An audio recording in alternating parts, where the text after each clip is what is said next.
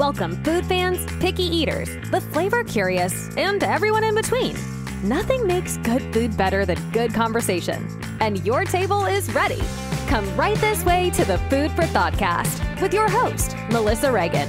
But you can call her Chef. All right, let's get this episode started.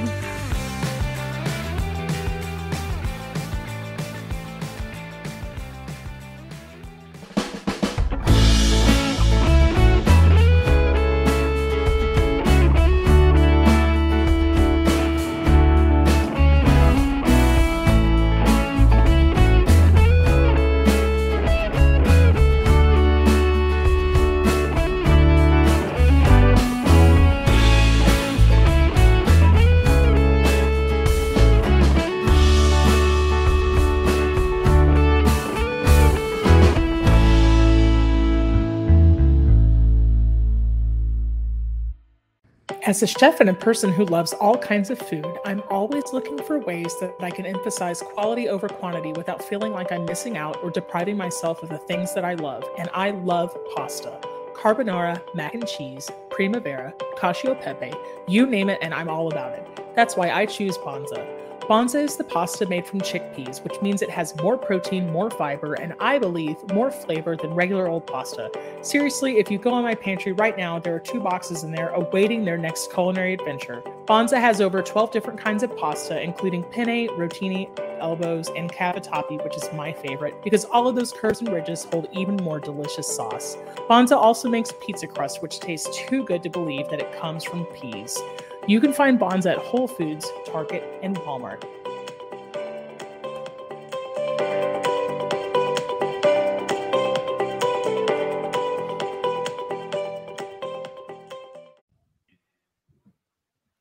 Hey there, food fans. Welcome back to the Food for ThoughtCast with me, your host, Melissa Reagan. As always, you can call me Chef. And with us tonight, thank Jesus, we've got my co-host, Steven Gonzalez, the co-host for the most. What's up, Steve? Hola, what's up? Hola. But tonight we have 2 very special guests. This is Mikey and Dave from the ThoughtCast movie show. What's up, guys?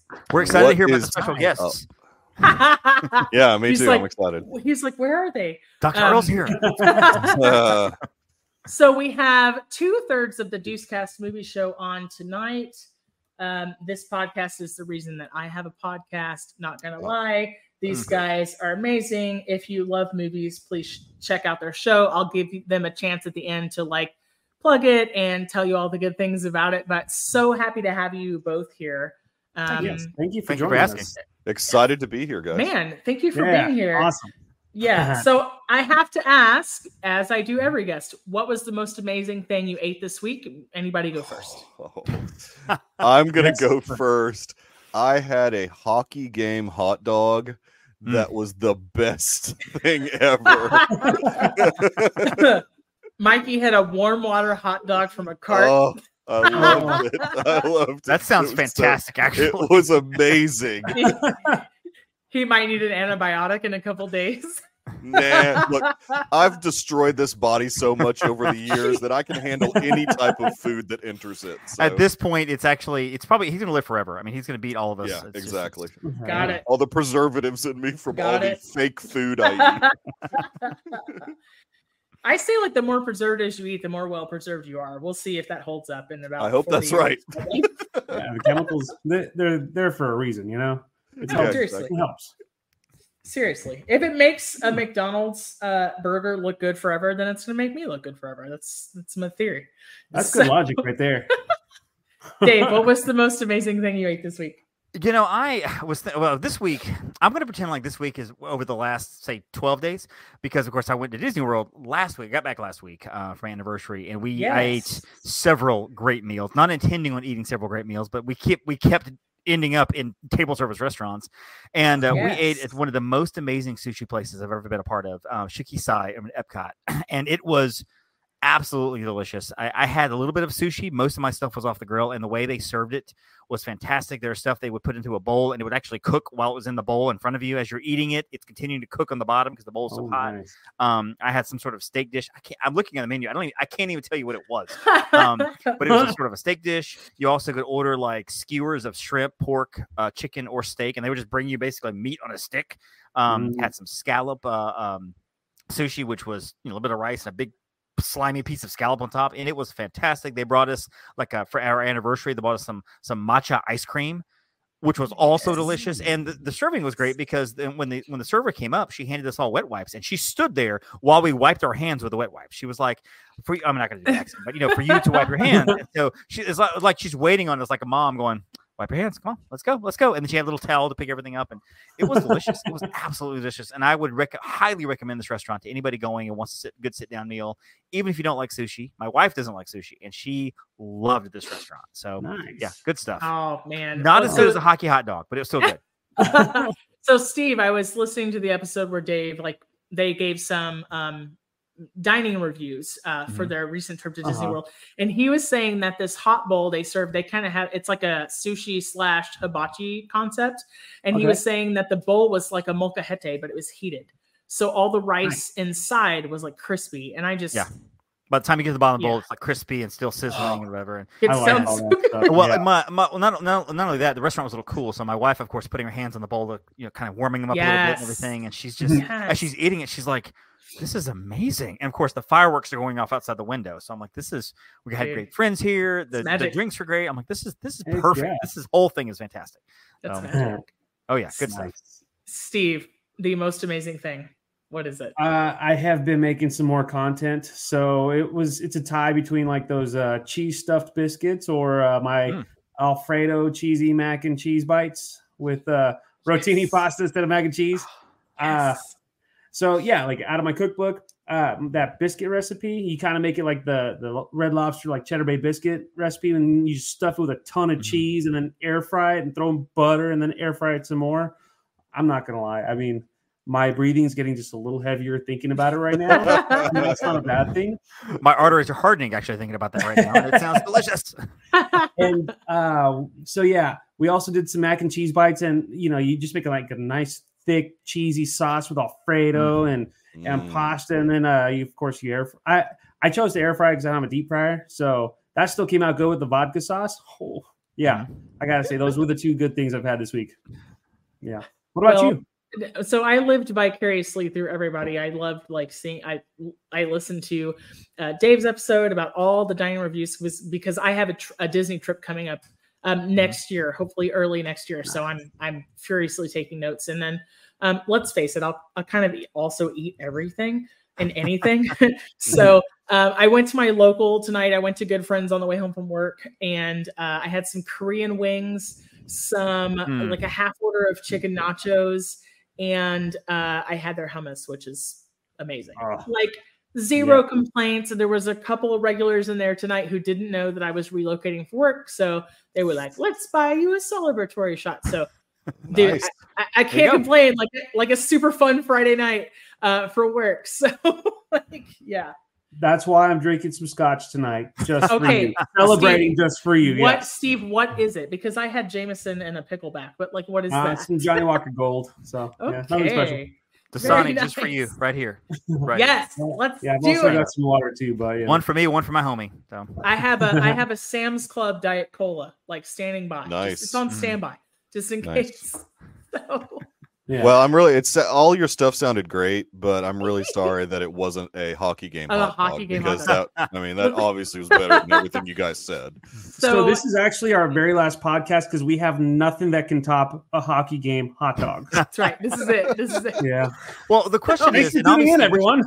What you do at home is obviously different than what you do at a stadium or an arena or whatever. To the chefs, what is the appropriate topping or condiment for a hot dog? And do you frown upon certain condiments, as many people do? Because I'm not a hot dog purist. I like what I like. This is a dangerous road, David. So this is a dangerous I'm curious. These are the experts. Down the rabbit hole. He came prepared. I like it. Steve? So I do a lot of different things. Some of my favorite toppings for hot dogs are either like some sauteed onions or like some fried capers and mayo, stuff like that. But I mean, you can never go wrong with like chili or even ketchup. I'm not going to say that it's a bad thing, you know? It's all good. It's all good. I don't know what they serve on hockey game hot dogs, you know?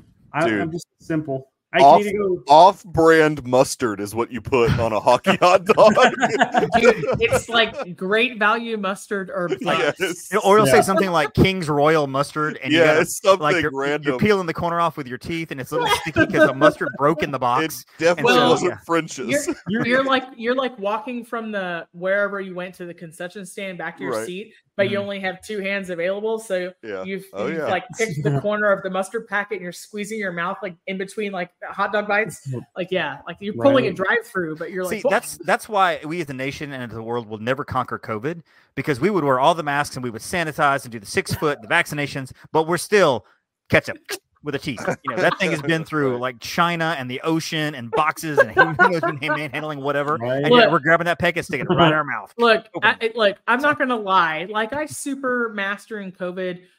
Did it or didn't matter is really not important. Like I ended up getting it twice anyway, but I was super conscious for the most part.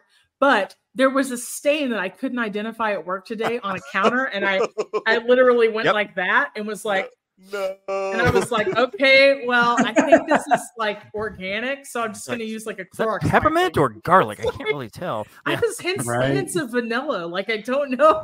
Oh, okay. It's like we're because I figure like I think my generation has lived through everything, so I'm like, well, I must have an iron gut and everything else. So, yep. I'm like, dude, come on. In my 20s, it was like great Mad Dog and. Dave, didn't you post a reel about this earlier this week? I did. Some like because the new trend is like the Gen Z are going back and they're trying like liquors from the 90s. And some guy was like, "You haven't earned the right to try Mad Dog 2020, dude." I mean, you don't understand it. You don't understand what you're doing. You have not earned that right to do it. Look, like Mad Dog Grape was my jam, and then I would chase that in my 20s with like Jaeger Red Bull. Like if I can live through that, I can live through anything. Your gut has a nice patina about it. Yes. That's what I'd like to say. Yes.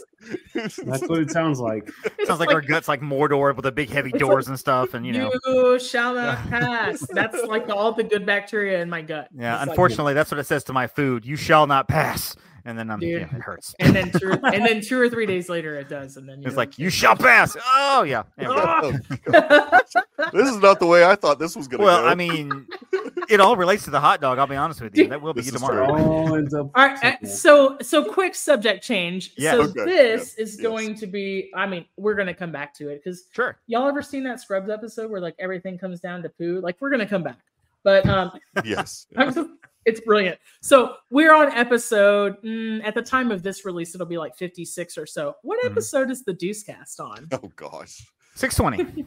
620. 620. Yeah. Wow. Yeah. Impressive. It's so impressive. It really is insane. I don't know. Well, it's really funny though because so I've done the research and I've looked at this. Episode 52, you're in like the top 8% of podcasts. Because people, I mean, like I want to say 80% of podcasts stop before episode 3. Yep. And making it like 25 or 30 puts you in like the top 20% of podcasts. Like, and there's 3,309,000 podcasts out there like currently right now. I looked at it today. Some stats and so 52 is nothing to sneeze at. I mean, you guys are rolling pretty well. I mean, honestly, if it's once you get to 100, it's like we're at 100, and then you just pass it, and you're like, okay, well, whatever. And so it's just hat now at this point. My will to live is very strong. Somebody already told me it was dumb and to stop doing it, and I was like, no, it just makes me want to do more. Dave and I are just stubborn. We can't stop at this point. Yeah. Well, it's funny because we don't. I'm like, who listens to our show? Apparently somebody does, but we've always said it. We've always said it's really for our own entertainment, and if we can make other people smile too, great. But if not, whatever. That's exactly what we do. Yeah. That's pretty much it. Great minds think alike. Several weeks ago, we had the Soundtrack of Life podcast on, Matt Mink, who's a friend of the ThoughtCast as well, and he said like, "Hey, we're just doing this for us. Like, we don't plan on growing at all." Yeah. I like to think of it as Steve and I are going to do this despite if anybody's listening or not. That's right. Or maybe to spite the 3 people that listen. Well, it's funny because I do a Disney podcast too as well, Stephen, and we've done this now. We're close to episode 200 on that one. I podcast a lot. And so one of my favorite iTunes comment ever. We got a 1-star rating, and it simply says they're not as funny as they think they are. I love that because Jen and I both are like, yes, we are.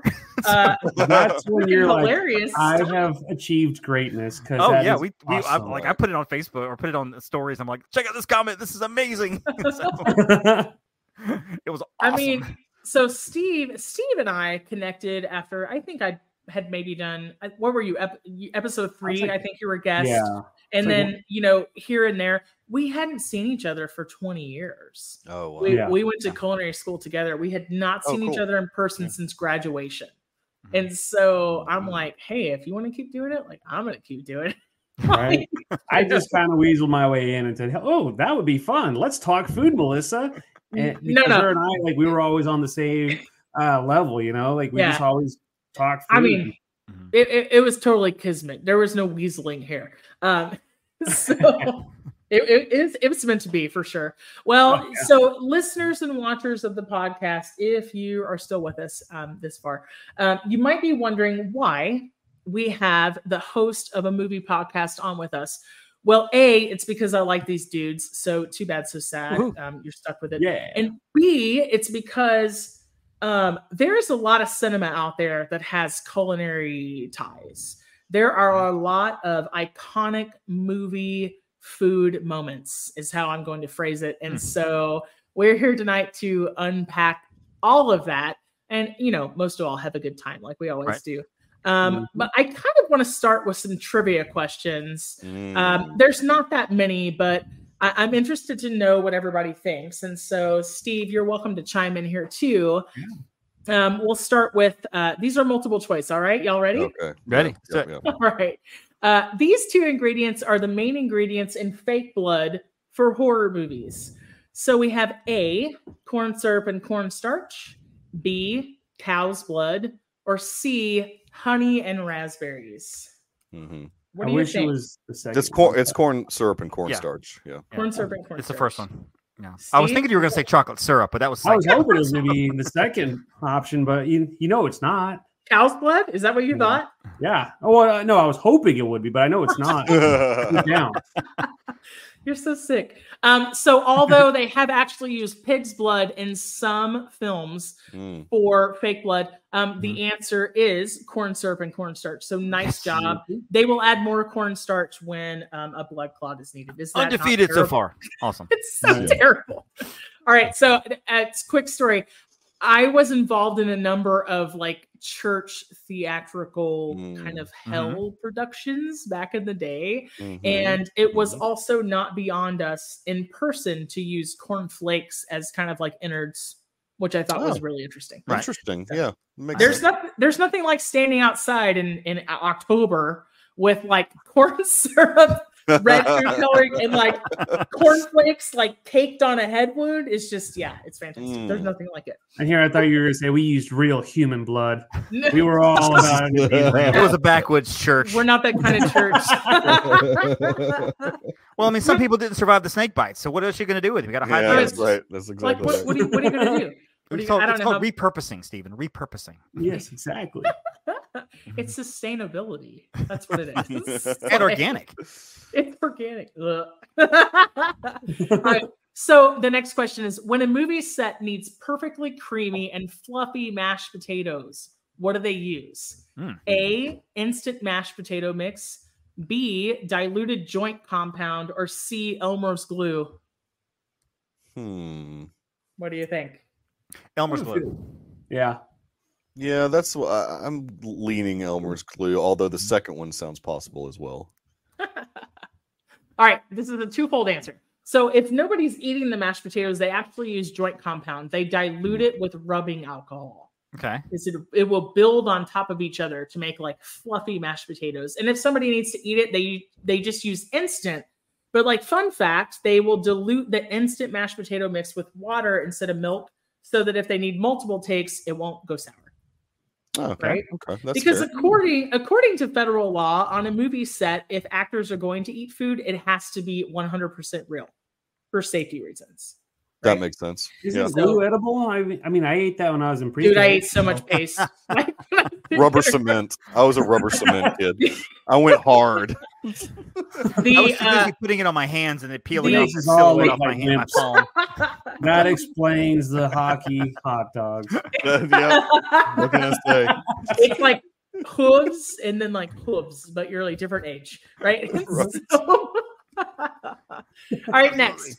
So for wedding cakes in movies, what do they make the layers out of? A, plastic, B, cardboard, or C, styrofoam? Wedding cakes. I'd guess styrofoam. I'm gonna go cardboard. Okay. Okay. What do you think, Steve? Styrofoam. Styrofoam. The answer is styrofoam. Yes. So I was so close.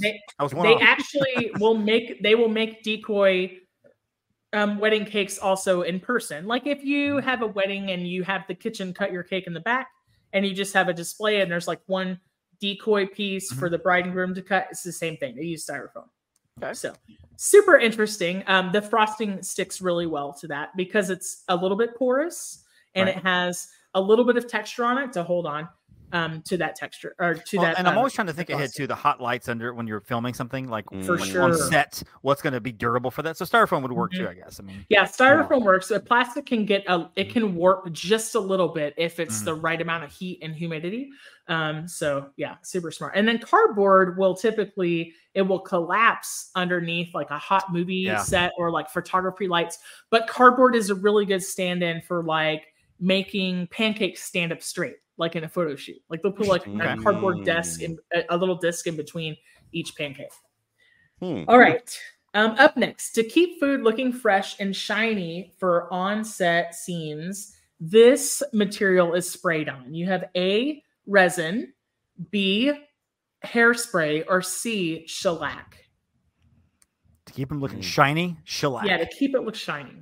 We'll go shellac. Okay. Yeah, I'd go shellac. Also, resin would harden it, so I'd go shellac. I want to say hairspray, but I feel like if you're going to keep it shiny, shellac. Hairspray is also flammable too, and I feel like there's a risk there. Depending on what's going on, if you're making Backdraft 2, hairspray may not be what you want to go with. Backdraft 2. There is a Backdraft 2. Exactly. Well, so shellac is the correct answer, and then believe it or not, so they will use like a diluted shellac, like a kind of a concentration.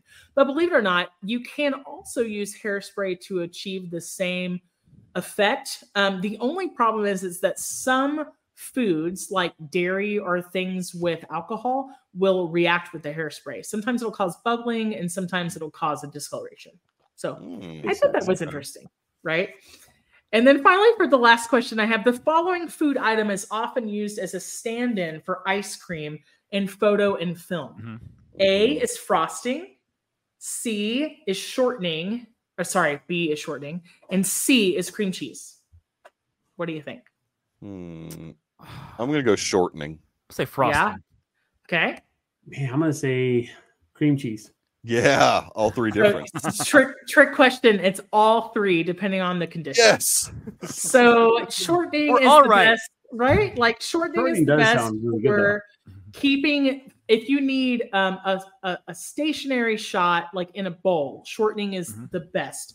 It's typically pretty heat resistant. Like nobody's shooting a film and it's 90 degrees or above. If they're shooting some sort of stationary food shot, they're not going to do it outside.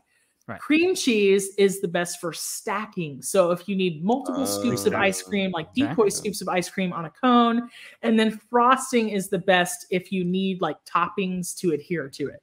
So my inner food nerd really enjoyed figuring out these questions. Nerd. Yeah. I would totally eat a cone of cream cheese. I would too. So fun story. I worked at one retirement community where we had kind of like a front desk, like a hostess stand of, obviously the hostess was there to seat our residents, but they would have display items that were like that night's specials. And a lot of times we would have a sundae, or we would have like a stacked cone with some toppings. And it was a treat. It's usually like a Friday or Saturday night. Mm-hmm. And I had this disgruntled dishwasher who did not know that we made the ice cream out of shortening for the display. Oh, no. And he was like dramatically quitting. And he was like, I'm going to take this ice cream cone and there's nothing you can do about it. And I was like, all right, like you should totally take that. And just to watch this guy, he was a jerk. I dare you to eat it right now. This guy's face, take a bite out of it and go like, bet you wouldn't. Just like, I'm pretty sure that there's no such thing as a dishwasher that isn't disgruntled. I mean, sometimes. So you could have just said dishwasher. Well, I mean, I guess when they start, they're just gruntled, but they become along the way. So yeah. Like I said, I'd be the one egging them on. I bet you wouldn't. No, I bet you wouldn't. No. Oh, he did it. He did it. The easiest way to get me to do something is to tell me I won't do it. Yeah, same here. You can't do that. I'm gonna do it. Yeah, you won't send me $100 bill, Melissa. You won't do it. I don't believe you will. You won't do it. You won't pop $100 bill in the mail. It's already in the mail. What are you talking about? My only restaurant job was a dishwasher at a barbecue restaurant, and I was disgruntled. Very disgruntled. You were disgruntled. Yes. Hey, I see what you did there.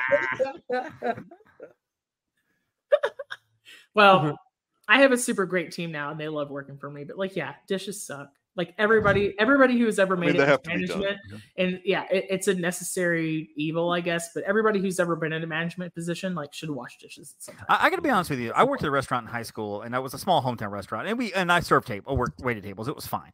But there were some nights when I'm like, you know what? I wouldn't mind just being back there on the dishwasher, nobody bothering me. I'm not talking to anybody.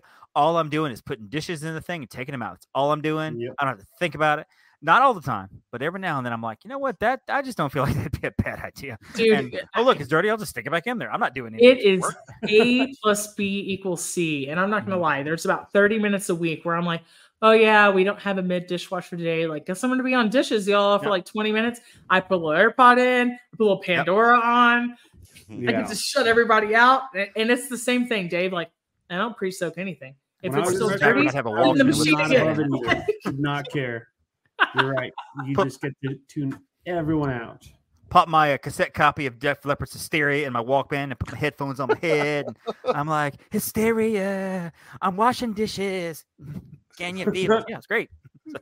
It's kind of one-dimensional. It's kind of like that guy only has one arm. Yeah. It's very disarming. You ever heard that joke? What has 9 arms and sucks? Def Leppard. Oh, that's terrible. All right. but I started it. All right, so we're gonna talk about a little bit of everything, right? So we're gonna talk about iconic food themes in cinema. We're gonna talk about, maybe some favorite food movies. But it's gonna be all over the place. So Steve, why don't you kick us off? Like, are we starting about like what our favorite food movie is, or doesn't matter? It's going to end up being like 40 minutes of a good time. So you're Barlow. I like it. Yeah, Ratatouille. Yes. Oh, there you go. I love it. There, yeah. I actually like that they were all about food in that one. They make the food look really good, despite the fact that it's being put together by a rat. Mm-hmm. Mm-hmm. I don't know. I liked it. Like. I have never made ratatouille look that pretty in my life, but I have also made ratatouille since culinary school. So there's also that. Well, do you have a little rat under your chef hat pulling your hair and move? Under my Scotch hat, okay? I was going to say, if you haven't had the rat, no wonder ratatouille is not as good as you wanted to make. It's because the rat's always making me drink more Scotch, so. I mean, when you're just starting out, it's like mouse-tatouille, right? It's ratatouille. Like, you got to get there. True. Steve said no, he's not going to laugh at this joke. He's not going to give me a pity giggle. That's terrible. All right. I gave you a smile. A good smile. Mikey, have you ever eaten ratatouille? Yeah, I think so. It's like cold soup, right?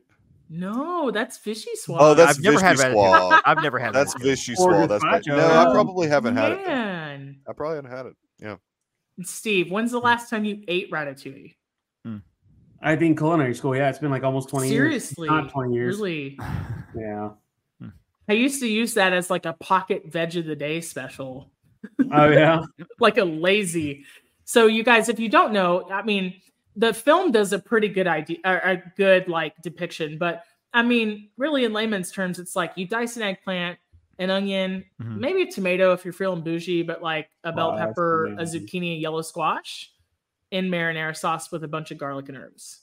Well, you were on our show sometime last year, the year before, we were talking about like kitchen movies, chef movies, and stuff. And you had mentioned Ratatouille, and you were saying Ratatouille actually has one of the closest depictions of a real kitchen and how a real kitchen, or that style of kitchen, how it would operate. Yeah. Like, you were surprised, like, it was a cartoon and how authentic that kitchen is. It's a super legit depiction of a brigade kitchen. That's what I said, Steve. What do you think?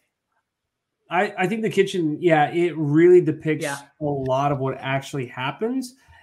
It's just cleaned up a little bit more, if that makes sense. Right. There's a lot more off-colored jokes and off-colored vocabulary. But I mean, in a kitchen, if you're not showing the chef respect, I mean, you might as well be finding another job, stuff like that. And I can remember, if I ever disrespected the chef or made an off-color joke to the chef, I was probably in dish pit for about a week, But at the same time, like it's a good learning experience, A good kitchen also teaches you as well. So I think that also makes a good chef. So, things like that. Yeah. So you guys, if you ever want to do ratatouille at home, like I really think you can add a pound of Italian sausage to that and it's an easy meal. Oh, that sounds good. Some rice or some pasta underneath it. You got what is it like? What's the base though? Is it like chicken broth or what? I mean, what are marinara? Marinara. Okay. I will never do ratatouille at home ever because there's nothing in it I really want to eat. However, I do want to try it one day. So next time, like I'm going to be at the Flower Garden Festival at Epcot, and they have it like in some of the carts, and I may spend $8 and just try it, knowing I'll take one bite, be like, and throw it. You can start a Patreon, and I will indulge your like Disney food purchases. I'll pay for that. Yeah, for sure. Oh, that'd be an interesting Patreon. Give me money so I can eat food at Disney World. Which actually I will contribute to. When this episode comes out, I will be at Disney World, likely eating. So there we go. Well, there you go. There you go. No. See, I'd be using the wrong platform. I'd be using like OnlyFans and be like, all right, who's going to pay for me to eat all this food? But while I'm barefoot. Hands because it's going to be food related. Read the comments. Eat it slower. All right, Mikey, eat that hot dog slower. Oh my god, eat that hockey hot dog slower. Oh man. So Hockey hot dog is going to be my OnlyFans name, actually. Hockey hot dog. Eat it with your feet. What is this podcast? What are we doing? What's happening? Yeah. Wow, this took a hard turn. It's anything goes. We don't have rules. Moving along to the next movie, right? Oh my gosh. Who gets to pick the next movie? Dave, what you got? Well, I was actually thinking about this earlier, like, because I didn't know we were going to go if it's a top 5 or just movie scenes or whatever. But I will say, if you guys have ever seen Inglourious Bastards, yes, I learned this not too long ago. There's a scene where Hans Landa, brilliantly played by Christoph Waltz, won an Oscar. He is sitting with Shoshana, who is Melanie Laurent. She owns the theater and everything. She's trying to get the Nazis to come there to the theater so she can burn the whole place down, right? And he's eating a pastry in front of her. And what I found out was that back in those days, the pastries in that area were made with like pig lard, which is not kosher. And so one of the things he was doing by eating those pastries is testing her to see if she would eat the pastry because he wanted to find out, is she a Jew or not? Jewish or not? Is she Jewish and everything? And honestly, I don't remember if she ate the pastry. I really don't. I need to see it again.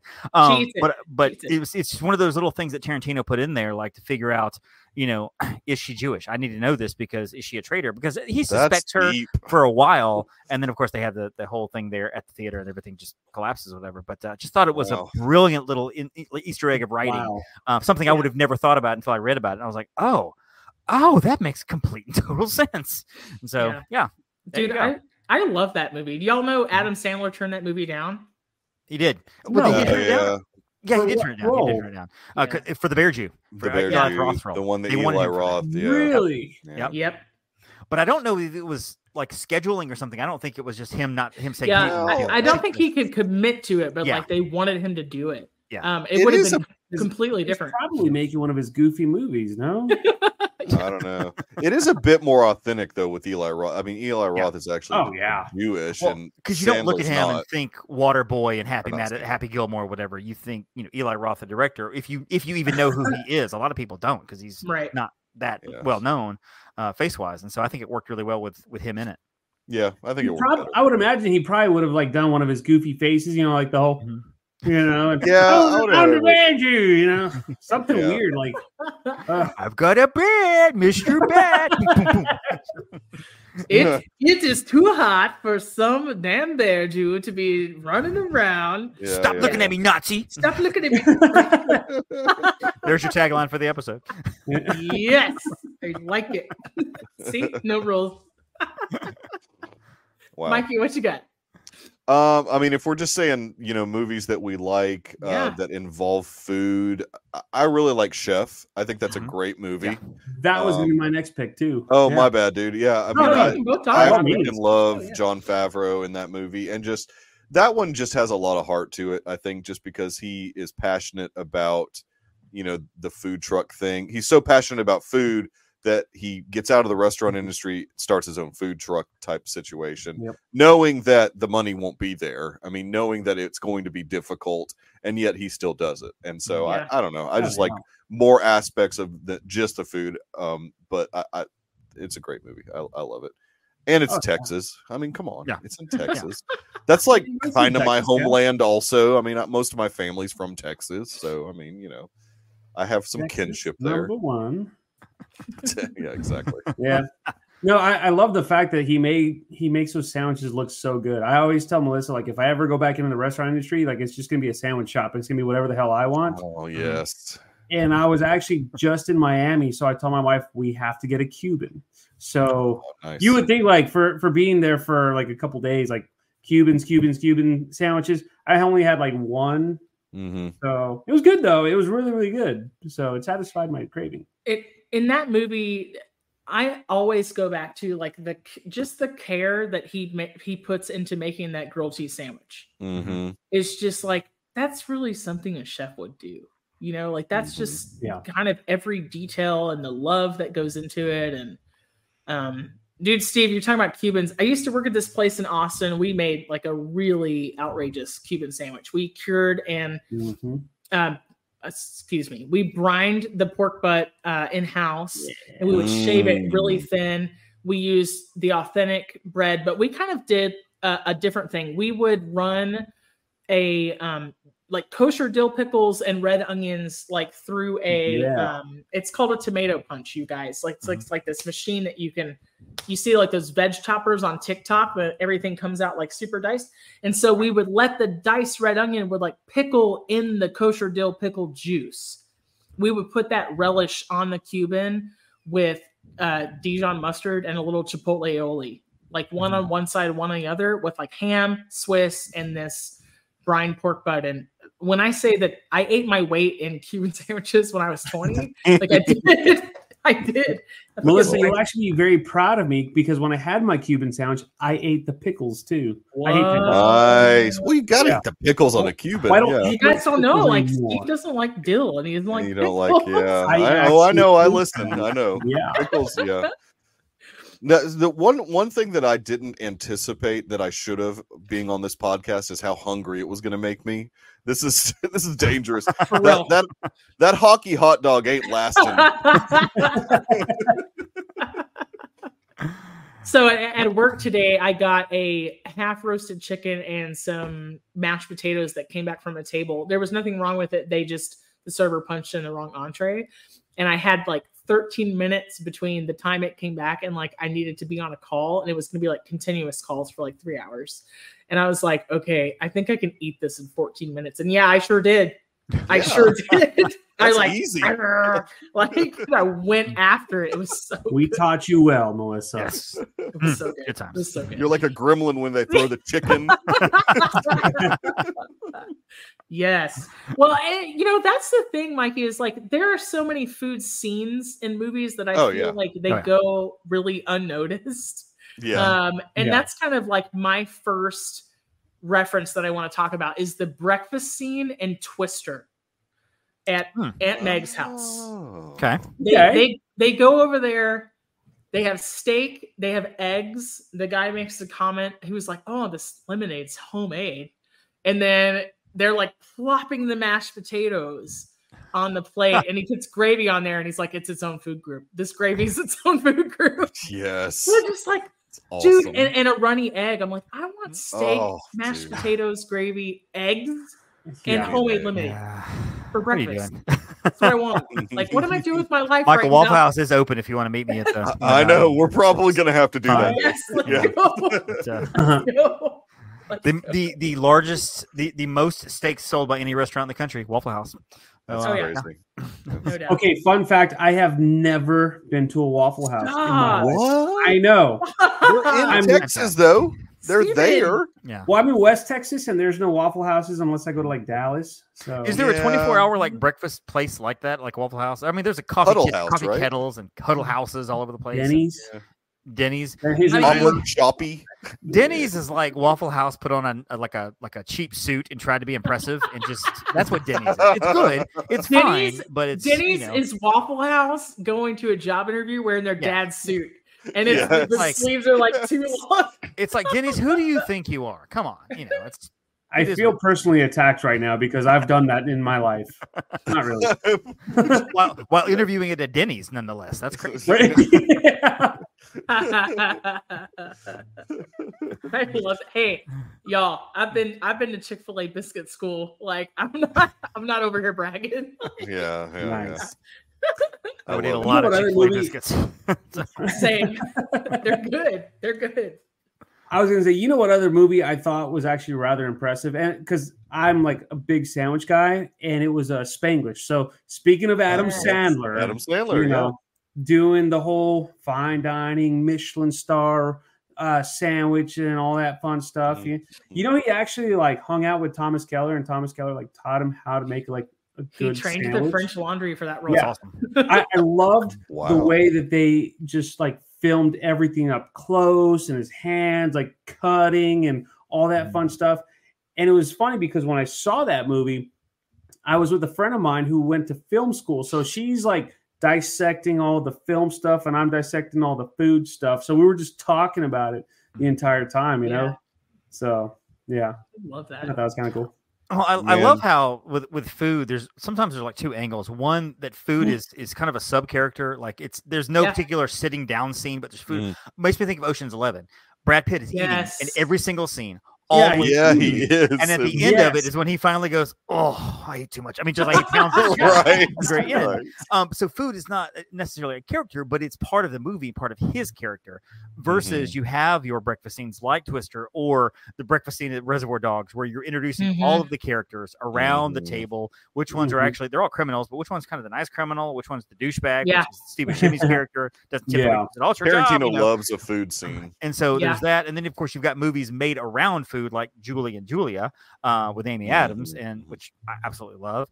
Or I was thinking of the documentary Hero Dreams of Sushi, which is an incredible documentary. That's a good documentary. If you guys have never seen it, it is so fantastic. And he's 98 years old now, and at last report, he was still serving sushi. A little slower, but still serving sushi.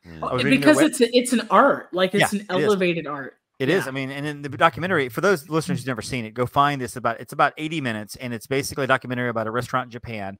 And this guy is so mastered at sushi, like people they apprentice under him, and you'd think it'd be easy, or over time or whatever. And he's so like shooting people down all the time. Nope, not good, not good enough, not good enough. People were training for years to make the right sushi in order to serve at this restaurant, which has 10 seats, and that's it.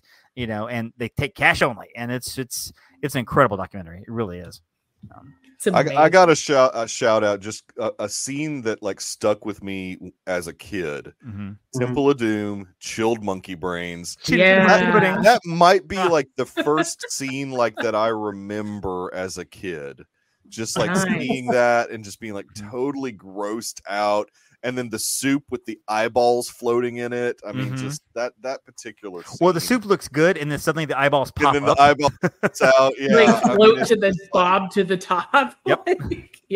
Monkey brains. Yeah, exactly. I love that type of thing because, like David said, I mean, that's not like totally integral to the movie, right? But it really makes you feel like you're there when you're seeing that type of stuff, and it just you feel like how Indy probably felt, or not Indy necessarily, but the girl, she was probably just so grossed out or whatever that she just, Kate Capshaw, it makes you feel like you're there. And Andy, wasn't her name Andy or Charlie? No, it wasn't Andy or Charlie. It was something else. That's why I said the girl, because I couldn't remember her name. Can't remember the character's name. It's not Andy or Charlie though. Close enough. Well, but you have a really good point, Dave, about how sometimes the food is the main character. Like sometimes it's the hero of every shot. And sometimes it's just like to move with the plot along. And so we're talking about like being grossed out with the chilled monkey brains. This isn't even on like my list. It just made me think of it like that scene in Matilda where they make the little boy eat the chocolate cake. And it's just like over and over again. And even I've never seen this movie. I've never seen it. David Toller. Yeah, I was too old in the 90s to see it. I mean, it wasn't my jam back then. And so I just now never got I never got around. I didn't circle back to it. I've never seen it. Okay, so. You have got, so I know on your show you guys assign movies. We're like, oh yeah, this is true. Like you've got to see it. It's a really great scene, and even the director debated on like, do we really need this scene? But it ended up being like really iconic. Okay. So it's not only that, but there's a scene where Matilda is making breakfast for herself, and it has like a great score behind it. And she's so spoiler alert, she's like a little girl. She has telepathic powers. Right. And so I've read the wiki. I've just never seen it. I'm not spoiling anything because you spoil everything before you watch it. So plus the movie's like 38 years old, so I've had time. Like, I mean, she's like telling the Bisquick what to do, and it has there's like a great couple songs in this montage. She's making breakfast, but the lady's name in Indy was Willie. Willie, yeah, I just looked at it. That's right, Willie Scott. I could not keep from looking it up. I was like, I have to know right now. Well, yeah, I would not have been able. I knew it was a guy's name, like Andy, I Charlie, Willie. Willie. Able to pull it. So I'm old. Yeah. Hold on, lady. He crazy. But there's this great scene. She has parents that are adoptive parents that are not so great, and she's like kind of coming to Vito and Perlman, and she's finding her independence in the scene. It all has to do with breakfast food. It's a really sweet scene. So you should totally watch it. But anyway. Well, let me ask you guys this. What's your favorite food? Oh, favorite food. Dessert or like food? Just in general, like I mean, like my mom's homemade meatloaf is probably my favorite food, like of all time. Okay. Yeah. Sweet potato casserole. Okay. Oh, so like mine's always like my go-to is always pizza. Like if you say what's your favorite food, first thing that I say is pizza. Right. Every time I go to like a good pizzeria, I always have to try to recreate like was it Saturday Night Fever when John Travolta's eating his double stacking and I'll double stack it. I won't walk, right, going side to side and whatnot. But you can tell by the way I use my walk. Yeah, exactly. Now, are you going just cheese, or are you going like bougie, like California style pizza, or any pizza? Oh, for me, it's always mushroom. Mushroom pizza is always my favorite. Okay. Yeah. Okay. Yes, mushroom pizzas are. I feel fantastic. you there. Yep. Yeah. Yep. But I can always go for a good cheese pizza. I'm the pariah that likes ham and pineapple. So no, I do. I'm all about that. I don't ham's good. Either. Yeah. No. I'll even eat an anchovy on a pizza. I don't mind. Well, we like mushroom because we're a fun guy. So David, God. Do you guys give demerits on your podcast? Because you need to start giving him demerits. That's like 3 of those things that he's done tonight. I have a gong somewhere. Let me go find it. I can imagine next time you all eat pizza, you all are going to try to do the Saturday Night Fever walk and eat. Oh yeah. Then you all who's to say I don't do the walk anyway? Walking through the mall, everywhere he goes. But it's the platform shoes that make it, Dave. Very true. Very true. Well, and you're right though, because I was thinking about this too, where food does bring people together. And the great example is in the movie It Takes Two with Mary-Kate and Ashley Olsen. Yes. It's a summer camp movie, and there's a food fight, which I don't know how many food fights have ever actually existed. I've never been in a food fight. I've never known anybody that was in a food fight. There's a lot of movies just flinging through the air, whatever. Cleanup is incredible, but that is where Steve Guttenberg and Kirstie Alley's characters really connected, because they threw it at each other and they're laughing at each other or whatever, and it's like, oh, there might be a spark here, as they're having to rescue one of the kids from the horrible family, putting them to work in the junkyard. So great movie. I feel like every podcast that Dave has guested on, he tries to bring It Takes Two up. Like he'll it doesn't matter what the subject matter is, like he'll find a way to angle It Takes Two in. True story. In our apartment, we have the Deuce, which is where Michael and I live with two other guys. The name of the podcast came and the Deuce Cast, and so like. I had the movie on VHS and it came up missing. Like the clamshell was there, but the movie disappeared. And I always theorized that Mikey was like, I don't want this in my house. I'm getting rid of it. Michael's always said it. I never did it. I didn't touch the movie, man. You know, but I'm always like, did he actually get rid of this movie? Because he didn't want some girl coming over before he met Ashley and like, oh, you like this movie? No. It's my roommate. This isn't mine. I swear. I just didn't want I didn't want the Dateline NBC guy to come over and see that movie. I just have the movie for the articles. Oh my gosh. Take a seat over here. It's a great movie. Yeah, exactly. Take a seat. I found It Takes Two in your house. What's this about? Hold the transcripts up. I see here Steve Guttenberg is throwing food on Kirstie Alley. What is this all about? It's a good scene. The troubling part is at the time this movie was made, Elizabeth Olsen was like 3 or 4, and now she's incredibly hot. She's one of my favorite people in Hollywood, but I'm like, I don't acknowledge Elizabeth Olsen existed back then because she was in that movie. But she's not in that movie. She's not in the movie. She's not in the movie. That's her sister, her older sister. This is why I will never complete the Elizabeth Olsen oeuvre, because she's in a movie called How the West Was Fun with Mary-Kate and Ashley Olsen. Yeah. I've never seen it, and I won't see it. I'm not even going to try to look it up because I don't want, if I get arrested or something tomorrow, I don't want them looking through my hard drive going, look at him looking at this movie, looking for this film. So yeah. So I'll never complete her entire film work. Dave, would you call this summer camp food fight a mystery meet cute? Yeah, that works. That works. Yeah. There was one in, I think there was one in Parent Trap, maybe. There's one in everything. Yeah, in every summer camp movie, there's a food fight. Heavyweights. Ernest Goes to Camp. Heavyweights. Yeah.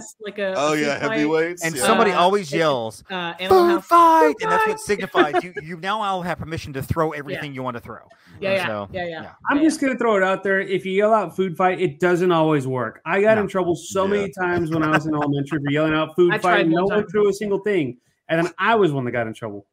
Yeah, I tried that at a wake once for an old relative, and it didn't work either. It was not received well. So yeah, I'm like, oh god, I'm like I would have wanted this if I were in the casket, but whatever. Lame people. Wow. You did this, Melissa. You did this. You knew what you were getting into having us on your show. Blame me for everything all the time. Mikey, what you got? I mean, to try and bring it a bit more serious, I think like most recently, because I have to bring up anything with Nick Cage. Pig is just a masterpiece. Yes. I freaking love Pig. Yeah. I just think that is such a fantastic movie, and the behind the scenes stuff, the time that he took to like learn about. He could have easily just like phoned it in, just done the scenes, but he actually like wanted to learn how to cook like a professional chef and took the time and put the work in to actually understand. And it was it's much deeper than anything I can understand, but just like the relationship that a chef has with the meals that they're cooking, I can't ever understand that. But that movie kind of almost does a good job of letting you in that world just a little bit. And I just love that movie so much. It is so good. I thought he should have gotten nominated for everything for that movie, and just didn't happen. It didn't happen. He was nominated for a couple of Deuces, but I don't think he won. So and he did not. No, he did not. Steve, did you see that movie? I think so. It was a long time ago, though. No, it would have been a couple. It's just like 2 or 3 years old. Yeah, I feel like that's still a long time, though. Is that a long time ago?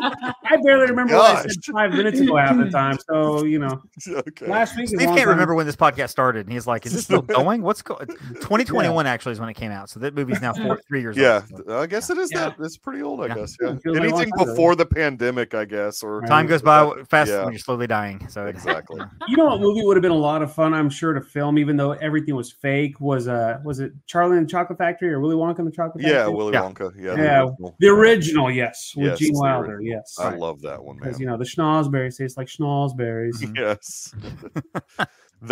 As a kid, when you see that chocolate river, you're like, I want in that now. I want that. I want that. Yeah. Well, until you grow up a little bit, and then you attend one too many weddings where they have a chocolate fountain, and you see a kid does like this, and then they do like that, and you're like, no, gosh, I'm all set. Like, I'm good. Not good. There's a place in Alabama, and I'm sure you guys have heard of it, called Golden Corral. We have it in Texas, yeah. It's a buffet place. They've got a chocolate fountain at times. No. I would not. That's the kind of place that I feel like I would need a tetanus shot and a Hep C shot after doing that. You eat your food. You don't question where it came from. You don't question how it's cooked. You just eat it. If you look on the wall and the health department grade says like 90 or above, don't eat there. It's not going to be good food. It's like Waffle House. If it says 71, it's perfect. Go. Right. Yeah. I feel like the only way you won't get sick from eating there is if you have a gas station hot dog or a hockey game. Oh, yes. We're going to be talking about that all episode now. We can meet at Golden Corral if you want to. I'd be up for that. Dude, I have not eaten at a Golden Corral since we lived at the Deuce, and I feel like probably not a good idea. When we lived there, too, they used to have a Kenny Rogers Roasters across the street from our house. Dude, and they did this thing where every Tuesday it was like basically all you can eat chicken night. Yes. And so you go, and at the time you pay $6.95. You get chicken as much as you wanted, and like sides. And I'm a dark meat guy. I don't like white meat. So I would the other guys would always have to wait for the chicken because I'd have to cook so much chicken. I would just go back over and over and over. And we might have put them out of business because we definitely put Tony Romo's out of business in the area because we went, and me and this guy Chris, we call him Wookie, tall guy, really tall guy. Yep. Big guy. One of my best friends. Yep. We did the all-you-can-eat ribs, and we shut that. You did the rib off. A week later. They both ate 50 ribs each. I kept tally. 50 ribs each. I still have the napkin with the tally on it.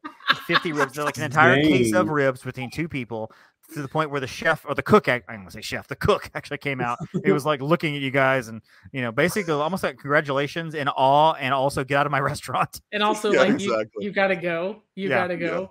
Steven, does the word Wookiee mean anything to you since you have not seen any Star Wars? Just throw me under the bus. Why don't I'm throwing you. I pulled the bus forward and I reversed it over you like you're a speed. All I know is it's a dog thing, right? Something like that, sure. Well, we call him Mog, half man, half dog. That's Spaceballs. I'm my own best friend. We call him Wookiee. If you saw the other side, I've seen Spaceballs. But I have never seen Star Trek or Star Wars. Yeah, it was the planet. This room that I'm sitting in is a Star Wars room. Like, you can't see it. I keep people from looking at it. It's like a mecca. It is a mecca. Like, all around me, I'm looking at Star Wars stuff. I'm a little obsessed. And I haven't been to that studio in forever because Michael won't open the doors. I don't know. I don't let people in my house anymore. I feel like I would just be kicked out really quick after you finding out that information. So get out of my house. We're going to start a Patreon. This is a safe place. Where people are going to pay for Steven to eat all sort of different kind of pickles, and I'm going to make him watch Star Wars. Yes! Yes! I'm going to make him watch Star Wars. Snack. He would pick up a Greedo and he'd be like, "Is this a Jedi? I don't know what this is. Get out of my house! Get out of my house right now!" No. Now, if you had said like I'm a Star Trek guy over Star Wars, then maybe we'd have a problem. But if you haven't seen either, then I'm fine. It doesn't matter. Yeah, fair enough. I feel like we've already talked about 2 Mel Brooks movies because we talked about Spaceballs, talked about Spaceballs. We Pizza talked the Hut. about Yeah, exactly. You know what other good food movie Mel Brooks put out was Young Frankenstein. Oh yes, it's been a long time since I've seen that movie. It's been a year. I own it, but it's been many, who doesn't years. like a soup dumped in their crotch? Yes. Just saying. Yes. Monty Python always did food scenes good too, like in a gross out way. Like there was the it was called And Now for Something Completely Different. Was the name of the movie, and it was really just a bunch of vignettes put together. But the one scene where the guy's just eating and eating and eating, and he's like expanding as he's eating, and he just pukes it all over the place. Which makes me think of Lardass and Stand By Me, of course. Blueberry pie. So, yes. Yes. Yes, Stand By Me, that man. was a pretty good one. Well, I mean, it actually might be challenging to find a movie that doesn't have a food scene of some type in it.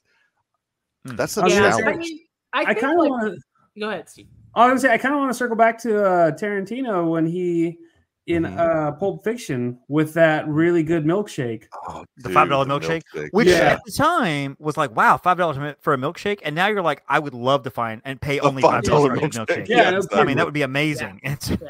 Like, does it have real ice cream in it? Is that the deal? Like, well, he drinks it, and he's like, that is a tasty shake. I don't know if it's worth $5, but it's good. Oh yeah, and then the hamburger, that is a tasty burger. That is the Big Kahuna burger.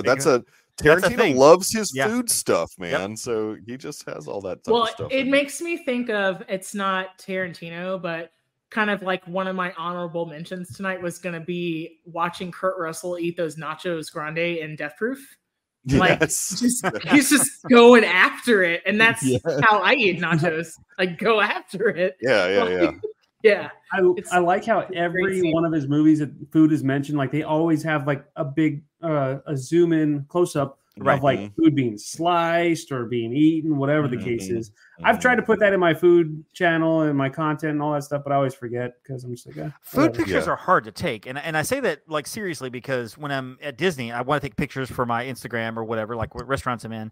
And like, they're hard to get a good read on because sometimes you take a picture of a dessert or whatever, it looks tasty. Other times, like a steak, you're like, this looks terrible. This looks like a piece of brown meat. It has no. Yeah, exactly. Like I sent Melissa some pictures from the sushi place, and they look normal. Nothing looks delicious on there, and so you're trying to get the right lighting, and you're using filters, but you don't want to take away from the actual meal itself. And that's the problem with the advent of. Like, and that's the problem of the advent of social media is everybody thinks they're a food photographer, right? And I know that I'm not. They're not. Not everybody. How good the steak is. I've taken plenty of pictures, and it's not great. Everybody thinks you're a critic too. Yeah. Well, and it's like, well, I mean, just because like, I don't know, it cost this amount and you didn't like it doesn't mean it's not good. You know? Well, that's Yelp's fault. Yelp is I don't even get me started on food and be don't even get me started on Yelp. I taste the notes of this, that, and the other, or the compote here is just. I'm like, steak's pretty good. It's transcendent. Yeah, steak's good. Oh, these mashed potatoes are really good. I mean, in all fairness, people ask me the same thing. Steven, what's your opinion? No, it's good. What do you mean it's good? You don't taste this and this? I'm like, no, it's good. Yeah, I'd eat it again. You know, like, but yeah. That's how I describe food. Steven, I know Melissa has seen this movie, and we haven't talked about it in years because I haven't seen it since it came out. But have you seen The Menu? Did you ever watch that film when it came out? We're gonna go down a hole that I don't want to go down. I hated that movie. Oh, really? Interesting. Oh, it was like my number 4 film of the year. I love that movie, but I'm also not looking at it from a food critic eye.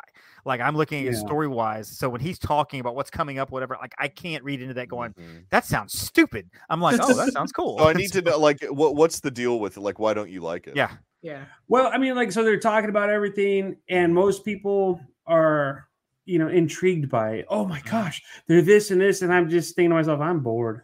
You're right. Okay, the food's cool. Yeah, badass. I'm bored. Go on to the next thing. Oh, I was inspired by blah blah blah. I don't know. I just wasn't interested in it for some reason. I don't know why. Well, and I think that was the to me the beauty of the Anya Joy Taylor character is she's basically like the everyday person. Like we're living this movie through her. She's looking at us going, I don't know what any of this crap means. It doesn't taste good, and you're yelling at me because I should like this this food and I don't. And that's really why I liked her character so much, is because she's us, like looking at this going, what are you talking about, you pretentious douchebag? This is and it does make me wonder, like, if there are like real people like that Nicholas Hoult character that go into the fancy restaurants and they feel like they maybe have never been a chef in their life, but they feel like they can talk about food in a way like he does. Yeah. Yep. Yeah. I can identify with both. There was a time in my life where I was like super pretentious, like his character, and then there's more like, I've been doing this for 20 years and I go to the same bar 3-4 nights a week because the food and the service are impeccable, but they are not haute cuisine. Right. Well, it's those kind of characters. Scratch, those kinds of people that when they talk, they sound good until they're talking to somebody who actually knows the subject. Yeah. To somebody who doesn't know the subject, you're like, oh, you sound like you know everything about this. And then when you talk to an actual expert, they're like, you're full of crap. What are you talking about? None of what you're saying is any good. So, kind of like Melissa just said, we've been doing this for 20 years, and I always say, I don't know shit about food. Like, I'm a sponge. I'm still learning. Does that make sense? Yeah, sure. I will never know everything there is to know about food, and a lot of people like fancier stuff than I do, and it's like, oh yeah, that's cool. Yeah, whatever. It's like you learn and grow, or you die.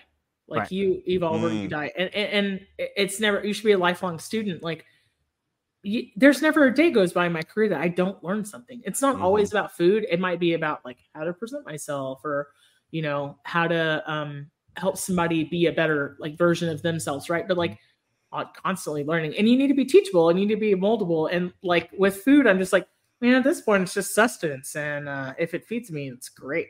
Right. Well, and it is like movies. It's where there are certain things should be good. Certain things should be steak, but sometimes you just want to eat a Waffle House.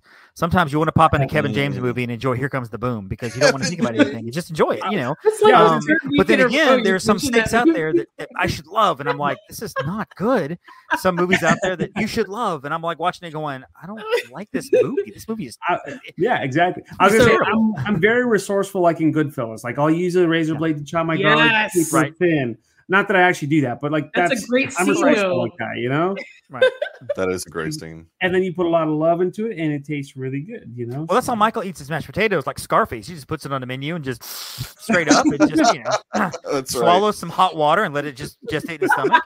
It's weird, but hey, that's he shakes his head to mix it all up. Yeah, I'm not mainline that stuff. I'm not gonna judge him for that. He shows up on the podcast, little like mashed potato powder on his nose.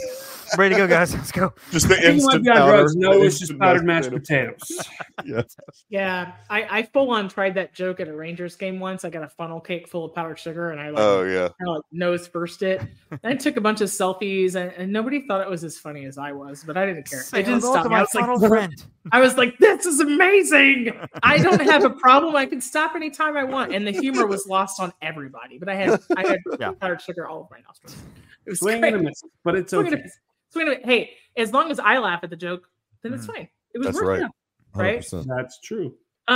So on a bit more serious, not super serious note, but my next mention I have to go to is a little movie from 1988 called Mystic Pizza. Yes. Mystic Pizza was Matt Damon's film debut, and it was 2 years before Julia Roberts made her big break in Pretty Woman, and then it also has Annabeth Gish, who I'm super fond of. And one of the things that really stands out, like we talked about how sometimes food is the main character, but sometimes food is just like a plot device, and that's how I feel it is in this movie. But like it's a little bit more than a plot device. It really draws all the characters together. And it put this place on the map. Like the film made this little spot in Connecticut famous. So kind of one of their claims to fame is that they'll put a thin layer of cheese on top of all the toppings and cook it until it's caramelized. So they say if you don't like your pizzas crispy and caramelized, like don't go there. But yeah, I want to visit it someday, and I love that movie. I adore that movie. All I heard a long time I've seen it. Very long time. Matt Damon. Scotty doesn't know. Different movie, but great. So, That's awesome. Yeah. I love that movie, and I have this deep desire. I want to. It's like one of those bucket list things where I want to go to Mystic Pizza. Does it still exist? Yes, it still exists, and I think there are different owners. Well, okay, makes sense. But yeah, the family that owned it initially, that inspired. It was like a screenwriter took a vacation there and made this fictional story about 3 waitresses who were all like connected by the restaurant. But that original restaurant, they changed owners, but the other family, like they still have all the pictures from the filming, and they still have. I think the actual filming took place a couple doors down. So in a different kind of like brick facade, with like another family-owned business that was a little bit similar. But yeah, all the exteriors were shot there for sure. Bless you. It's also where the brilliant comedy Mystic River was filmed, also in that area too. So yeah. And by brilliant comedy, I mean that was not a comedy at all. I was like, it was a horrific movie. What is funny about that movie? It's a great movie, but man, is that movie depressing and hard. It's such a downer, but it's a really good movie. Mystic, Connecticut. It is. So, yeah. I got a shout out just because of the local Alabama connection. Fried green tomatoes. Yes. The Whistle Stop Cafe is here in Irondale, Alabama. And that's kind of, what inspired that movie. It's your typical meat and 3 type situation, which is a very big thing in the South. And I love it. I've been there several times, and it's nothing fancy, but it's good food. It's such a good movie too, though. It holds a similar place in my heart that Still Magnolias does. It's like if I'm have my digital antenna hooked up and I'm scrolling around stuff, like if it's on, I'm stopping to watch it. That's right. It's a classic. It's a classic. I love that movie, and I love fried green tomatoes. Oh my gosh, they're good. Yeah. It makes me want to go to a farmer's market like tomorrow morning. Yes, exactly. Well, and I will shout out a movie that I have forgotten 3 times in a row to mention in Reflections. Steve, we do an episode once a month where we talk about all the movies we've seen that month, and sometimes it's a 2.5-hour episode because I come into it with 15 movies. Mikey is 25. It's insane, right? We just go one after the other. But the movie's called Waitress. Carrie Russell, 2007, and it's set in this down home country little cafeteria where she is a pie maker, and she makes these pies that people come from all over the place, and she calls them different things based on what's going on in her life. She has like I hate my husband pie, which is a bittersweet chocolate pudding filling that's drowning in caramel, and a pregnant, miserable, self-pitying loser pie, which is a lumpy oatmeal and fruitcake, and like all through the movie there's different pies and stuff, and it's a great little film. It's a lot of fun. They made it into a musical starring Sarah Bareilles, who I love. She's a good singer, and so I really great musical. It came to the theater not too long ago, and I really wish I could have seen it. Oh, that's right. They did like a theatrical release of the musical. I'm hoping it'll be available somewhere streaming. But yeah, Waitress is a fun movie. It really is. Carrie Russell's kind of one of her last stands before she faded into obscurity in bit parts. It was. I think it was really like a more of an awakening of her career, because all she'd done was like a bunch of Lifetime before that. Yeah, that's true. That is true. But Felicity, she'd done Felicity. Sure. And so then she did movies and stuff. She was in Dawn of the Planet of the Apes and all that good stuff, and showed up in Rise of Skywalker, which I would erase that from my resume immediately. But how dare you? No, it's not a great movie. Oh, you agree? I know it's not a great movie. Why I haven't seen any of those movies, because I wouldn't even know where to start. I wouldn't know which ones. Well, if you ever seriously want to start, let us know. We'll be happy to direct you in the ways of the Star Wars watching. Just original trilogy. That's all you need to do. Just watch those 3 and you're fine. I would say watch the first one. If you don't like the first one, don't go to the rest of them. I mean, there's no sense in trying to the rest. Like of them. number 4, you mean? Yeah, number 4. I was going to say, okay.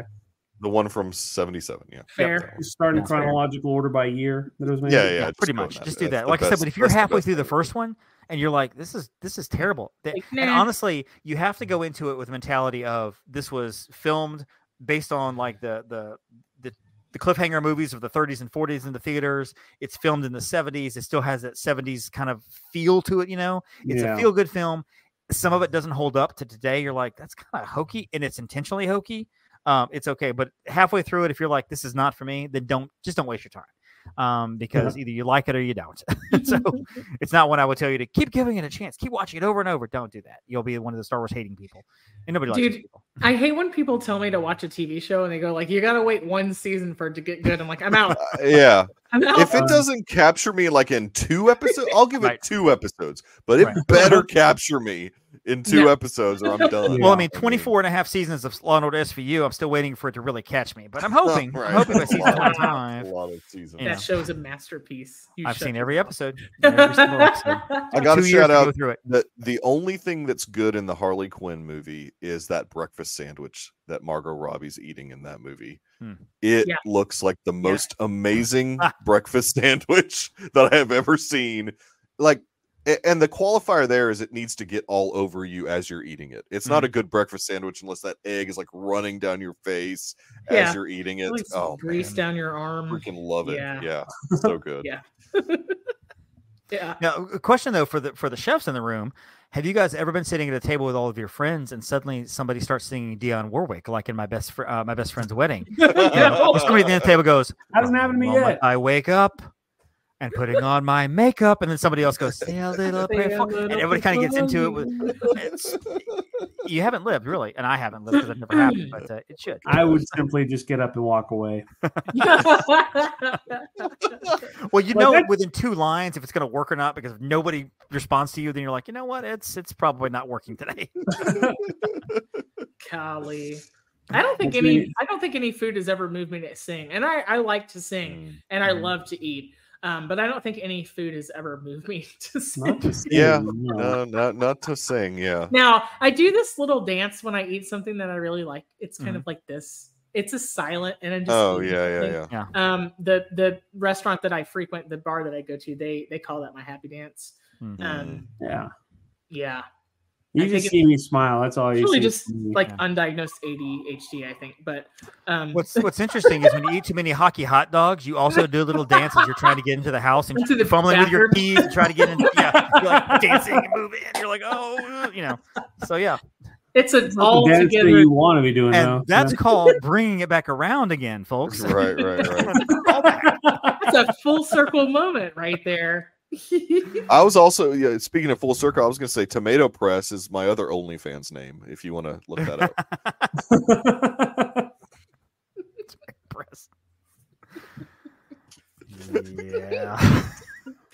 You invited us on here, Melissa. I mean, is this when I tell you to avoid the tomato sauce? I don't know. Where do I go from here? These pearls that I clutch, they're imaginary. Like I can dish it out as good as I can take it. So it's no big deal. Steve, what you got? Nothing. What you got? Okay. One more movie for me that always just stood out to me as far as food was it A Christmas Story? No, especially with the turkey at the very end when they go to the Chinese restaurant. It's like Peking duck and all. Yeah. I always remember that. It's really unfortunate that movie's so horrible. Touche. That's what you found. You found the movie. Touche, you found Steven. That is the movie that I hate that everyone loves. You found I didn't say I love it. Okay. Well, my wife loves it, so every Christmas we watch it. And I'm in the same boat. My wife loves it too, and so I'm forced to watch that piece of crap every Christmas. When the turkey collapses off the table and the dogs come after it, and then the narrator, Gene Shepard, then goes on and on this whole thing: no turkey a la quiche, no turkey sandwich, whatever. I'm now wondering if there's more mentions of a turkey usage versus how many shrimp usages that Bubba mentions in Forrest Gump. Oh God! I think I'm curious as to how many options turkey versus shrimp. That's where Forrest Gump got the idea from. I don't know. Is that the only movie that has spawned a restaurant chain? Like, because I can't think of any. Is there a good burger anywhere in this country? I have no idea. There's not. Now, Caddyshack, which was not a food movie, did for a while have a few restaurants. I don't know if they're still around. They were just called. There was in South Carolina. They had them like wherever there was golfing towns or whatever. Yeah, but there have been a number of pop-ups inspired by like movies and TV. Yeah. But so like a couple weeks back, we did a TV restaurants we wish were real. like the Max and whatnot. That's right. That's right. But I think I don't know. That might be it. Like Forrest Bubba Gump shrimp. That might be like it's still going strong. I think so. Yeah. Yeah. I don't think there's another one that I can think of off the top of my head. You're right. That's crazy. That's wild. Because that really wasn't like a food movie per se, but like White Castle doesn't count because it was already a thing. It was already which I do. Well, I mean, there's a Pizza Planet. I want to say in Disneyland, but not like a chain. Yeah, that's a branding thing. Yeah. But another question though, and this is random movies. Like, are there movies that you guys like that are set in restaurants that have nothing to do with the food? Like the movie is whatever critical scenes are in the restaurant or whatever, but like the food is just secondary. And I'm thinking about the movie Compliance, which I saw not too long ago. And it's set in the back room. This whole serious bit between the manager and one of the workers there. Nothing to do with the food. It's just all set in the restaurant itself. Dave, I always meant to ask you if you ever made the connection between that movie and the Robin Williams guest spot on SVU. That's what it's based on, is that news headline. Do you remember that? Now that you've said it, I remember I vaguely remember the episode. You got to remember there are 500 and something episodes I've seen of this show. I'm not even Robin joking. Williams. Right. But no, I knew it was a real thing. I knew it actually existed. Like, and for those who don't know what we're talking about, and Steven, basically the whole premise is this random guy calls this restaurant and pretends to be from corporate, and like they're pulling this girl into the back and they're talking about like how she's accused of a customer's called me accusing of stealing whatever. Now we have to basically like strip search her and doing all these horrible things over the phone. And the manager's an idiot. He's like, okay, we'll do that. Yeah. This really happened. This really happened to several restaurants. Like strip searching this girl and looking for the stolen money and whatever. It's an insane story. It's crazy. But there is that. And the other thing I was thinking is, how many times in the restaurant have you had some random guy come running through the restaurant to escape the bad guy? And he's knocking over the shelves. He's knocking over the carts and stuff to try to stop the guy with the gun from getting him, and whatever. I mean, it's. Or like in Ghostbusters where you're running from like Gozer or whatever through a fancy restaurant or banging on the door trying to get in. I mean, there's all kinds of stuff. I mean, I guess it depends on if busting does make you feel good. That's that. Yeah. I don't know. So movies that take place in a restaurant that have nothing to do with the restaurant. I can think of all the family scenes in My Big Fat Greek Wedding. Oh, there you go. All these discussions they have in the cafe, and never once are they like talking about the I made this mestizo or baba ganoush or like whatever. Like there's nothing, no mention except for, oh, you're a vegetarian, you don't eat the meat, I make you lamb. You don't eat no meat, I make lamb. I can only think of the movie Waiting. That's it. But even then, they still discuss food. Yeah, they definitely enhanced that steak for that nice lady. And so, I mean, I have to go at my power cord, so I'm going to disappear for like 45 seconds. Okay. Dude. Every mobster movie that there's always a shooting in an Italian restaurant. Yes. So it's really nothing to do with the food, but there's alwa's like a murder that happens. Because every mob needs a front, and a front is always a cafe. Yeah, exactly. 100%. It's always a cafe. Going back to like all those movies where they go through the restaurant kitchens and the bad guys, I always think, why don't they just shoot the guy? Or why doesn't the good guy just get a pot of boiling water and throw it on the bad guy? Like you never see stuff like that. Yeah, you never see them get like the chef's knife and use it against the bad guy. Like it's just a chasing scene, and it's kind of lame. It always Go ahead. Well, I was going to say, speaking of, you have to shout out Steven Seagal's character in Under Siege was a chef, and he was a badass with a knife. So got to shout that out. I mean, the only thing about Steven Seagal movies is he always looks like he's looking into the sun. He does. He always is squinting. Yeah, exactly. Emma Stone. What? No, Steven Seagal. True. Steven Seagal. Steven Seagal movies. He always looks like he's looking into the sun. Yeah, exactly. I always, when somebody's like, he's not being chased, but I always think when somebody's like running through a kitchen and seemingly like gets away with it, I always think of that scene in Mrs. Doubtfire where they're at Bridges. And he puts on the chef coat, and he's spiking the food because the other guy's allergic to pepper. And I've got a guy that I work with very, very high up senior leadership And one time we were in this VIP event to open a restaurant recently, last November. And this guy was carrying an urn full of hot coffee and he goes, hot jambalaya. And I turned around and I was like, oh my God, Mrs. Doubtfire. And he was like, yes, nobody ever gets that reference. Like we had a moment. It was That's awesome. amazing. Awesome. I'll never forget the time he sets his falsies on fire. He's trying to make dinner for the family. Yeah. There's lots of food. He goes, stuff my second day Doubtfire. as a woman and I'm already having hot flashes is like a great scene. I love the scene in Mrs. Doubtfire where he takes the cake and puts it on his face to make it look like, you know, He he's drips into the social worker's tea. Yeah. Oh, yeah, it's exactly. great. And then of course they use Yeah. food as a weapon in that one because the flyby fruity. Yeah. Fly-by fruiting. Yeah. It was a flyby fruiting. I saw him, Yeah. the scoundrel. Yeah, that's a great scene. It's so good. That was Man. the magic of Robin Williams. Dude, Oh, Oh, yes. dude, I miss him so much. He was so awesome. He's one of the few guys we've actually themed an entire episode around, and all the movie episodes we've done in the podcast, like we did a whole episode around him when he passed away. I think him, Bruce Willis, and other than like a specific tournament style episode or something where we just said, hey, we're talking about this one guy. Yeah. That does sadly remind me of John Candy in The Great Outdoors, the old 96. Yes. Oh, that's steak. I would try that. I would try. It's like, Oh, dude, I would throw down on that. I don't know that any actor has ever acted out a meat sweat so well. Because it was real. When John Candy made those giant pancakes in Uncle Buck, that is one that I would be up for trying to.